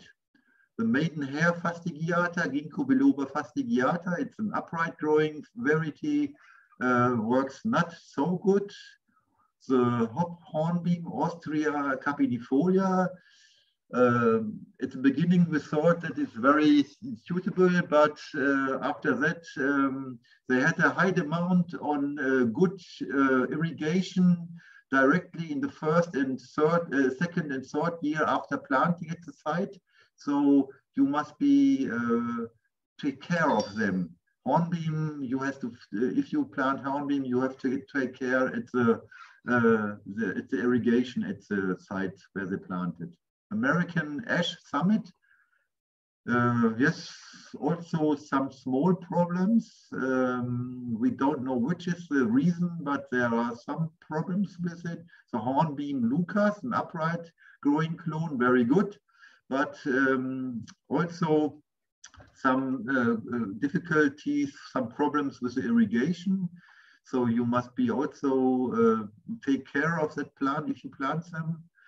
With the irrigation, European hackberry, Celtis australis, yeah, not really good in our results. And the Hungarian oak, Quercus freineto, is the third one, which you have to take care with the irrigation. After that, if you finish the competition and the establishment at the site, it may grow good. So we have to look for the next 5 to 10 years how they grow on at the sites. But at the moment, the trend was only satisfactory. Unacceptable results at the moment, the treated maple Aza bulgariano, but the quality we get from the nursery was bad.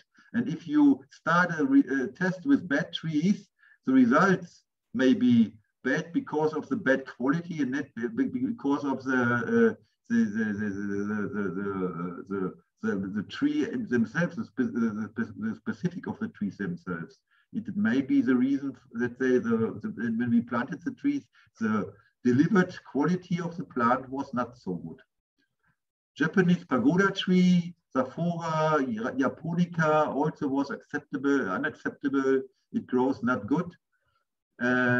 So these are the results, 20 trees, and to repeat it, good was these trees, and very good was Manna ash, Spitz elder, resistor elm, and Turkey oak. They are very good. and to give a short outlook, which will happen next with trees for the urban sites in the future. The trials will have to continue for another 10 to 15 years before we can make a halfway reliable statement about the suitability of the trees at the sites in the cities in the climate change. So 4 years is much too less. There will not be the one climate change. If someone is waiting for the one climate change tree, they will wait until he is 100 years old and older. The trees currently being tested are not intended to replace the current standard assortment, the standard range of trees which are planted in the city, but to supplement it. That is important. The aim is to identify species and varieties for as many different site situations as possible. You see, you will have compaction in the soil and used root space. You will have soils with high pH, and we are looking for new variety species which can grow in these conditions. These are the reason why we tested the trees for climate change. We need trees that work for climate change. We need vital urban greenery to make the cities livable even in climate change.